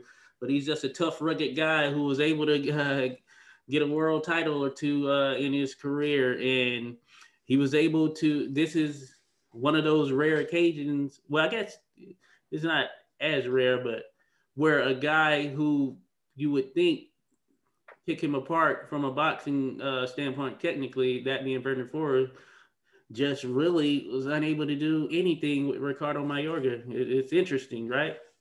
yeah. I think Vernon looked a bit intimidated also in the second fight because I remember he was trying. Of course, it was a close fight, but he was too often it happened when he was attempting something, and then Mayorga just threw it back, at him, and he would then just Yeah. stand there and not know what to do. Like, uh, he was kind of being bullied, Vernon Yeah, Forrest. yeah, yeah. I guess that is a good way to put it. Yeah, because this was one of those surprising situations. Yeah, and you're right. Vernon didn't the confidence and bravado he had with Shane Mosley. He didn't have that with Ricardo Mayorga. Yeah, Interesting. they were two very different guys, Mosley and Mayorga. And of course, they wound up fighting each other Yeah, twice, actually. Yeah, yeah, yeah. And so yeah, yeah, you're right. It's funny. It's funny how things transpire. So yeah, that's just an interesting one. I think that will forever be an interesting one. The fact that Vernon Forrest took those L's to Ricardo Mayorga, but hey, I like Mayorga. He was definitely an entertaining fighter. I give him that. yeah, Um, yeah. so That, then moving on, there's mention of Jeff Lacey taking on Richard Grant, but that's just one thing. I guess that was considered a big one, but Lacey had a little fanfare coming up. Uh, Then September 13th, Shane Mosley, the rematch between him and Oscar De La Hoya. And of yeah, course, Mosley got the nod in the rematch. And a lot like the first one, there were some who felt De La Hoya may have deserved the nod, just as the case when they fought the first time. yeah. I thought that. I thought mostly he fought more in spurts, I think, and Yeah.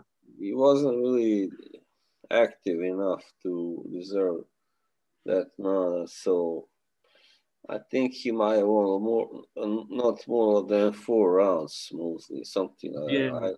Yeah, Yeah. And at this point, that's when people start to mention, man, Oscar De La Hoya seemed to can't catch a break in these huge yeah, fights. There at the tail end, like what's going on? yeah. I don't know really. That was a kind of strange decision. Yeah, Yeah, without a doubt. So then from there, November 8th, so we get to Roy Jones Jr. defeating Antonio Tarver by controversial majority decision to recapture his or recapture the light heavyweight titles. He, I guess, vacated mm, maybe or whatever when he moved to heavyweight. But it was a controversial decision there. Roy certainly looked like that the task of coming down may have taken a slight toll on him physically, or at mm, least coming back that same year he had moved up to heavyweight. So this was March to November. So it took him a little minute to properly get himself bulked up to get to that 200 plus pounds he was at, or right around 200. yeah, And it was muscle, because he was ripped and shredded going mm, up to heavyweight, but he somehow was able to get back down to 175 in a matter of, I guess, months. yeah, And I think it showed in that first fight with Tarver. yeah. I didn't think it was so controversial. I mean, it was a close fight, but Yeah. I had Jones winning. I think 115, 113 or something. And Yeah, I remember watching it, and I thought Jones won as well. I don't think I scored yeah, it, but I thought Jones, they rightfully got the Tower, decision. Tower looked, and I'm a fan of Antonio Tower. Actually, I am. Oh, yeah, yeah, And definitely. he looked good in the first 4 rounds, I remember, and he was really hitting Jones with a lot of punches, those combinations. And I think the crowd was swayed, because Yeah, afterwards they chanted, BS and stuff like that. But yeah, yeah. Jones just took control of the fight after that, and yeah, And Tarver would have moments at times where he not throw and just simply look to yeah, get an opening to land that left hand.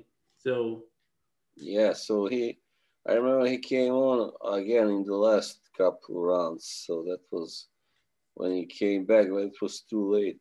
Simply, yeah, yeah. So and yeah, I know Tarver done that in some other big fights as well, where you have some stretches where he's just there posturing more so, just looking for a chance to land that hand, which yeah, is a good overhand left that he had there.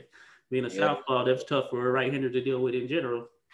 yeah. One of the things that I liked about Tower was that he was quite complete as a Oh yeah, fighter, and he was never knocked out. That was pretty amazing. I mean, given yeah, the fact he fought guys like Jones and yeah, Hopkins and yeah.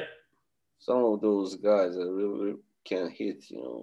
Oh yeah, definitely. Yeah, he's a definitely star in the sport, and yeah, I like Tarver as well. Um, and with this fight, I mentioned it and liking it to, and I liken it to Lennox Lewis in the sense that when Lewis saw that there may have been some slippage, he retired and he stayed retired. Now with Roy Jones, of course, he was, I believe, 33 at the time, and he may have been 34 by the time that him and Tarver fought in either in the second fight or whatever. But I think that after going through this, and I know Jones won the fight, but it was tough for him. You could tell it was tough. Um, Mm. he probably should have thought about, whether he continue on. And I know it's hard to say, hey, you're on top of your game. You really haven't, outside of that technical loss to or disqualification loss to Montel Griffin. You really haven't Yeah, lost a fight, and you haven't really, uh, or you've been dominant to the degree of you were just winning. You hadn't really lost many rounds over the course of how many ever years. He was so dominant that he was barely losing rounds in fights, let yeah, alone losing a fight. And I'm sure a lot goes into it, but you could tell that that was a tough fight for him. And I just wonder yeah, if the thought should have come in mind that, hey, maybe me dropping down wasn't a good thing, and maybe this could lead to it being it for me. And but of course, we know that in hindsight that didn't happen. But it was one of those situations where I wonder, had Roy looked back on it, if he would have done something different. yeah. I wonder so too. Mm. Interesting stuff, man. Yeah, Um, so moving ahead, November 15th, Manny Pacquiao against Marco Antonio Barrera. And this was a fight where Manny was really coming on. This was early on where he was starting to make waves and get his name out there a little bit. Of course, who would have envisioned it blowing up to the degree that it did? But this is him really coming on early on. And he yeah, really took people by storm by defeating and actually stopping tough, as you mentioned, babyface assassin Marco Antonio Barrera. And this was a good fight, an exciting fight, and amazing. Barrera had his moments for sure. Yeah, definitely. He did get a knockdown that was kind of questionable in the first round. Yeah, but Pacquiao was simply just a Yeah, force back then. great He way to was put it.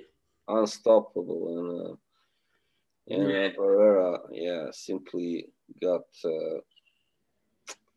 yeah beaten Pacquiao up. was not going to be denied. Yeah, there were. I heard some stuff about Barrera's having his training camp. There was a fire, something like that. He Oh didn't yeah. really get to train enough, but maybe I don't know if that's just excuses. But anyway, it was a good fight. But in the last half, maybe it was pretty one-sided. Or Yeah, last 3 4 rounds, I don't remember. Yeah, yeah, and Pacquiao's just an offensive monster, and hey, I guess that's kind of what it takes to beat a guy like Marco Antonio Barrera. yeah, definitely. Yeah. You're gonna have to be on the offensive for sure. Hmm. Just too much speed and power and everything. Yeah. Oh yeah, and So yeah, that was a good one. Yeah, they got the picking up the Manny pick up the featherweight title, and we know that his career would take off here later on. Yeah, Then the last fight of that year, I guess worth mention is Corey Spinks becoming the middleweight champion by defeating Ricardo Mayorga. I guess yeah, undisputed at that point. welterweight. Yeah, Oh yeah, welterweight. Sorry. Yeah. yeah, that was yeah. I haven't seen. Maybe I've seen that fight, but what very long ago. I don't remember. Yeah, I don't recall that I actually watched it. Yeah, Spinks it had a was. short little run there where he was doing a little something. Yeah, I Um, guess the best victory for Spinks, along with Zab Judah oh yeah, once. Yeah. yeah, that one's gonna pop up. As a matter of fact, because we move into 2004, and Mm, I don't mm, know this Ordell cat. Maybe is light heavyweight. So I can't talk about it. Julio Cesar Gonzalez. I'm familiar with him though. But that was a fight that was the first fight, I guess, major to kick off January. Then March 13th, Winky Wright became the undisputed light middleweight champion after defeating Shane Mosley. mm. Uh, and and now that I think about it, these were when they were saying undisputed. Maybe they weren't recognizing one of the belts at this particular time. I don't know if it was IBF or it wasn't being recognized as the at that level because I feel like the way they're tossing, or was that truly the undisputed, like having all of the major belts? But anyway, it's Winky Wright versus Shane Mosley in their first fight. Yeah, that was. I think Winky had the IBF belt and Mosley was WBC, WBA. Yeah, Okay, something so like was that. it the WBO that wasn't being Yeah, that one was not, I think, okay? in the mix. So, but Okay. it was simply, yeah, Winky Riley just had a really great performance there, and Yeah. Okay. Cool. he was really dominant. Yeah, and just a stronger guy, than Yes. most. And this was the first time. Well, Vernon gave Shane Mosley trouble for sure, but Mm, Winky Wright gave him even more trouble. And mm, Winky just had a style that it was tough for Mosley to deal with. One because yeah, he was excellent defensively, definitely a top notch defensive fighter. But when he put together his punches offensively, he was just as formidable. Um, and yeah, give or take, that may have been some things that may have played Winky Wright later on in his career, plus inactivity, just not doing a ton offensively. But at that particular time, Winky Wright was at the top of his game, and Shane Mosley at 154 bit off a little bit more than he could chew. One could say. yeah, definitely. Yeah, he was simply Winky was too much for him. Too big a bite.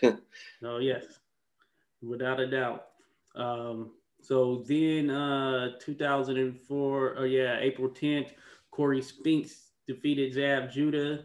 And this is one you remember. And this was probably the start of what was to come for Zab Judah in terms of in some of the biggest fights, him not living up to that potential and or bravado that people may have thought. He was Yeah, really on and off, kind of spotty, and he was yeah, always mentioned up there with the top guys, but he had a good backing and all that stuff, but he was very spotty.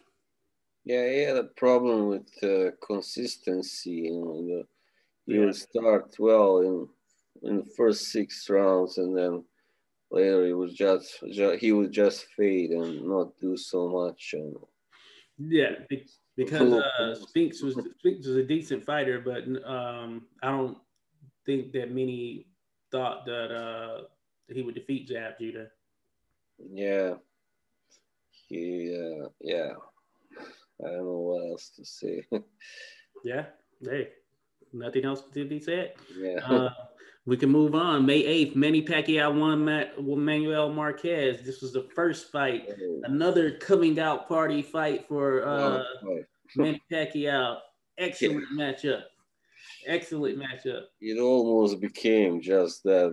Yeah, it was in the first round. Yeah, he scored three knockdowns, and then And broke his Marquez. nose. Broke Yeah, one Manuel Marquez's nose.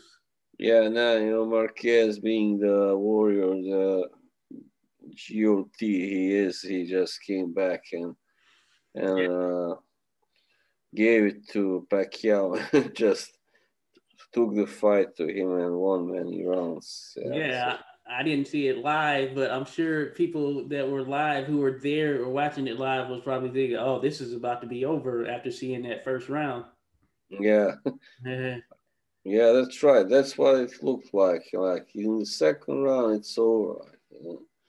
But no, I think Marquez. He, he hasn't been stopped, has he? No, I don't know. So Yeah, and yeah, and hey, he showed his bravado in this fight. Showed his mettle and won a lot of fans and showed that hey, he deserved to be in the mix with those the Eric Moraleses and the Marco Antonio Barreras because that to this point he was kind of the outside guy looking in as far as those top Mexican guys. yeah, You had Barrera, you had at least in the lower weights or around that featherweight, uh, mm. um, And around he's that weight. the only Mexican who wasn't really. Beaten down by Pacquiao. I mean, beaten Yeah, down to size. Or yeah, yeah, and stylistically he was different than Morales and Marco yeah, Antonio Barrera. He was more of the counter puncher, you know. that's Uh, right. Yeah, and well, that kind of separated him a bit as well. yeah, a bit more clever and yeah, also very tough, like those guys. Definitely. And I was thinking about, when we were talking about trilogies that were pretty good. Yeah, they did. Him and Pacquiao did have some good fights in their run. That Yeah. each of them were, all of them were good fight. Hey, maybe that fourth fight was the most dramatic. So that may be Mm. another example to throw in the mix there. Yeah, why not? Yeah. Then May 15th, 2004, Antonio Tarver, Roy Jones Jr. This was the rematch, and this is Mm. where we saw the end of Roy Jones as we knew him. Yeah. This was the turning Ooh. point, and this was not just any knockout. This right hand nearly knocked his head off. I guess you could Yeah. say, hypothetically speaking. Just a perfect timing, perfect, yeah, perfect punch. And yeah, And it was a shocker because this was the first time Roy Jones had ever been hurt, if I recall. yeah, No one else was really able to catch him yeah, with anything remotely close to this type of shot that Tarver caught him with. And yeah.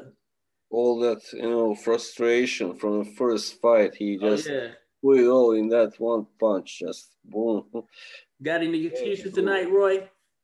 Yeah, That was that was also funny. epic. So yeah, Roy Jones came tumbling down, and at this time, Roy Jones, I believe he was number one pound for pound fighter in the world, and split second like that, it was over. Yeah, And as we'll see when we go on, that was the last of, well, I guess when he fought Glenn Johnson, which may pop up as well. Well, yeah, as a matter of fact, that one is. yeah, So 2004 was the last of Roy as we knew him in general. yeah. Uh, but after that fight, the next big one was September 18th. Of course, Bernard Hopkins taking on Oscar De La Hoya. And these Oh, two guys, yeah. I think this is where they may have become friends or they may have been friends beforehand. As you all know, Bernard Hopkins and Oscar De La Hoya, they definitely work closely together. He's a part of Golden Boy. Uh, Mm. but they took on this fight and hey, Oscar dared to be great. Wanted to try and get a middleweight championship. And I think you mentioned Yeah, this may have been at a catchweight, right?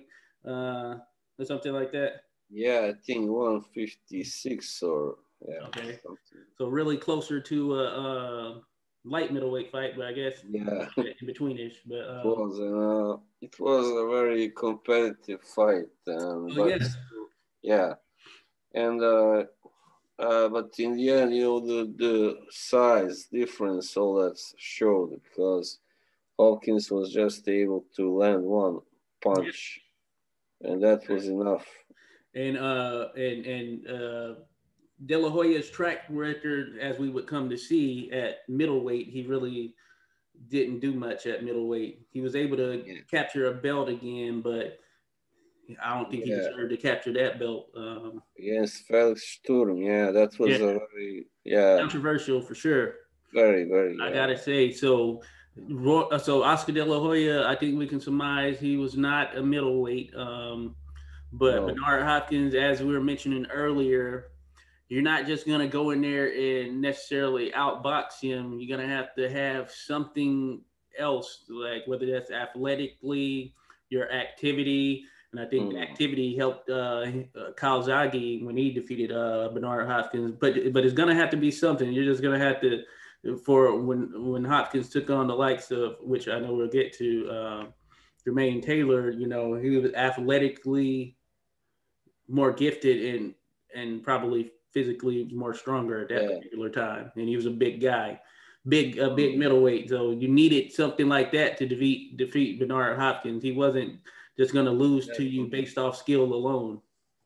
Yeah, that's right. I mean, he had fought some guys that were, unfortunately, some of his best wins were against guys like Trinidad De La Hoya, you know, Yeah, and who weren't really, I mean, you couldn't say they were really middleweights, especially De La Hoya, you know, and yeah.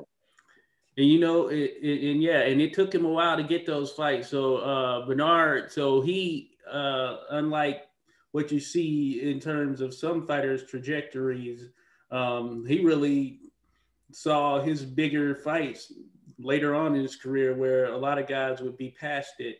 And I think yeah, style helped him. His style just even from yeah, early on, that was one way, and I guess that's how he learned, especially I guess when he was initially starting out. But his style was one that allowed him to fight at a older age, and that's yeah. where he really saw or reaped the benefits of a long career.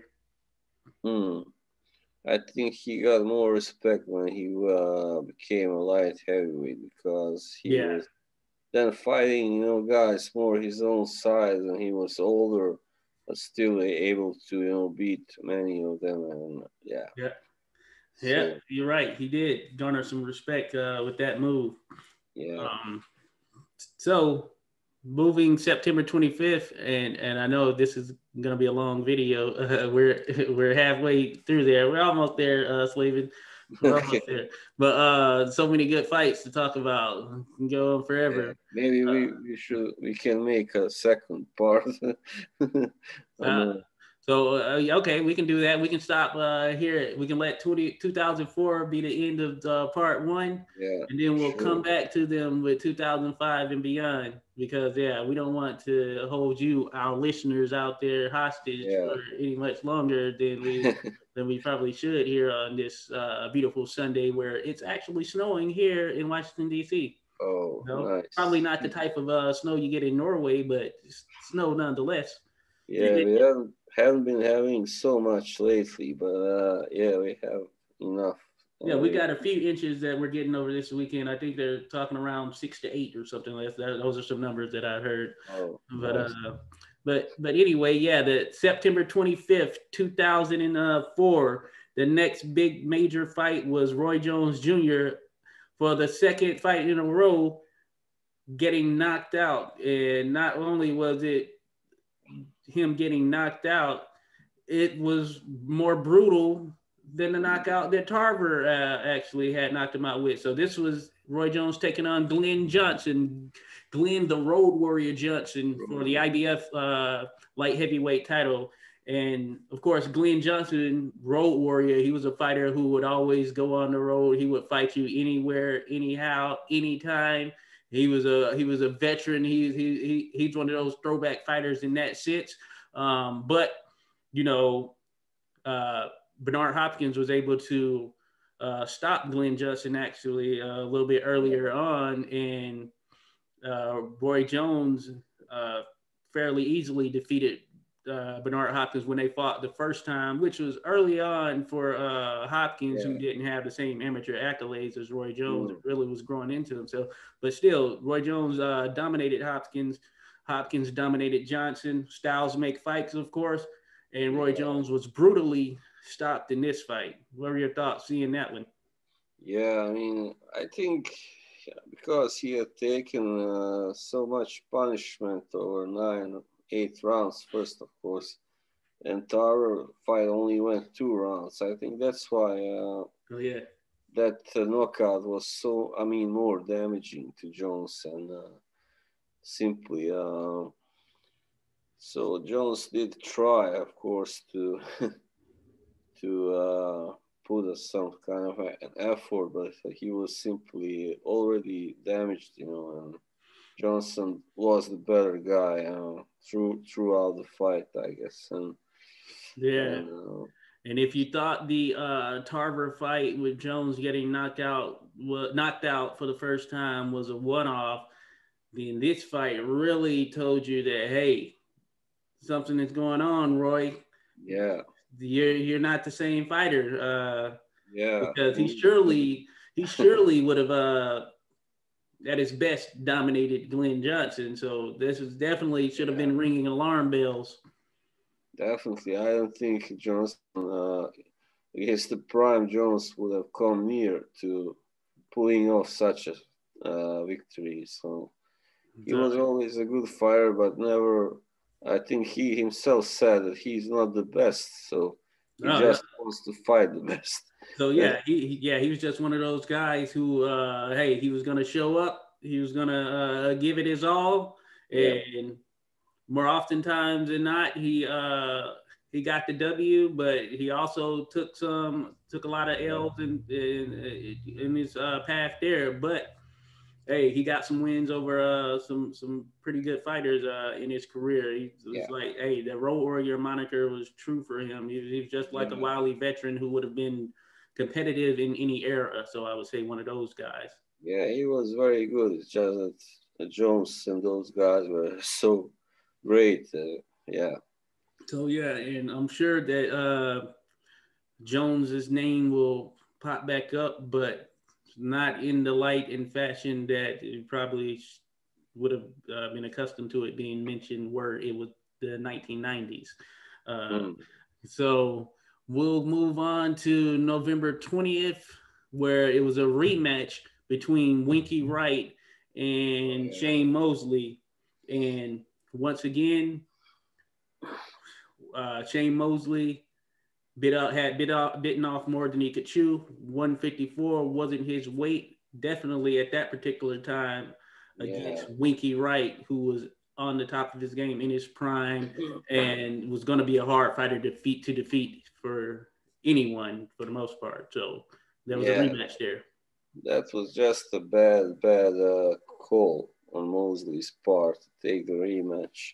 Yeah, Yes, it was the ego, the wounded ego, and he thought, oh, maybe I can do better and maybe I can beat him this time, but he was simply ignoring the facts, yeah, that Winky was all wrong for him for several reasons, and definitely. yeah, he was even supposed to fight another guy I read about Mosley, and would have been better for him. That guy who was called Travis Sims. Yeah, that's right. Oh yeah. So So, yeah, that would have been a much better fight. I mean, for Mosley and in did he general. did he have at 154? Yeah, Did he have a title yeah, or he did have a title actually. Travis Sims? But he was like Mosley was a super champion, and Sims was the Uh, okay. yeah. Yeah, I don't recall him. I had to look back. But yeah, so yeah, you're right. Yeah, Mosley, yeah, Wicked Right, man. He's just such a good fighter and he's a bigger yeah, guy, of course, and tough for many guys to deal with. I remember his name being thrown in there with Floyd Yes. Mayweather. They were talking about so these guys who and this is I guess the catch weights have been going on, but some of these guys were fighting light middleweight catch weight fights and things of that nature. But Yeah. no one. But yeah, some of these guys coming up, Winky Wright was not the type of fighter that you want to just go face to try and take a title at 154 pounds, Yeah. especially with there not being a catch weight. So he was Definitely. avoided for sure. Yeah, he was just too clever, too, yeah, too, Yeah, too yeah, good. and stylistically, yeah, you weren't going to be able to get off much on him with that peekaboo defense of his. Yeah, the defense was, yeah, impenetrable. Pretty amazing fighter. Yeah. Um, so yeah, and then lastly, before we cut off this part one, Yeah. the last big fight was Glenn Johnson taking on Antonio Tarver, defeating him via split decision on December 18th, 2004. And how we were talking with Tarver, where he would have he because Tarver is better than Glenn Johnson if you look at the Yeah. from a skill set standpoint. But Mm. Tarver would sometimes find himself solely relying on that left hand, or at least looking for an opening to land that left hand. That I felt he would give away rounds at times, and Yeah. this could be considered the case in when he faced Glenn Johnson, where he lost via split decision. Mm. Well, I saw this fight once several years ago, and I actually thought maybe Taro deserved to win it. Okay. So because, but of course it was close. Yeah, definitely. But I thought Taro maybe won like 7 rounds or something like that. Okay. And but of course I could see why someone would give it to Johnston because he was the more active of the two. Yeah, And yeah, certainly. yeah. Yeah, that kind of was one of the things that Mm. plagued Tarver a So little bit it's later not on. that he was doing anything special, Johnson. It's just, as you said, Tarver could sometimes take some breaks and whatever. Yeah, Yeah, and this was the case here, and Tarver's name's gonna certainly come up again, and you'll see that definitely. he lost. Yeah, and no one really, uh, you know, Tarver wasn't a guy you're just gonna go and blast through or anything. So it really came down to some boxers, and I think that activity piece when it came to Tarver, especially at the latter end of fights. But he was definitely an excellent fighter. So, but yeah, this was the last big one of 2018 or 2004, and for Glenn Johnson, it was probably like the highlight, that 2 fight run right there, the highlight of his career, Yeah, defeating Roy Jones and then Antonio Tarver, the guy who defeated Roy Jones for the first time, definitively at least. So it was yeah. the highlight of his career for sure. He was the fighter of the year also. If I'm, Oh yeah, I yeah, could see that being the case then. yeah, Yeah, yeah. Hey, that's two. Knocked off the two of the top dogs that year. So yeah, deservedly so. Um, but yeah, so yeah, thanks, Slaven. So okay, I guess we'll stop it there. We could yeah. go on, folks, but we're gonna give you a little slight reprieve. We're gonna come back with part two without a doubt. So be on the lookout for that. Stay tuned. Yeah. Got some more juicy fights to talk about. All right, sounds good. So thank you, folks. Yeah.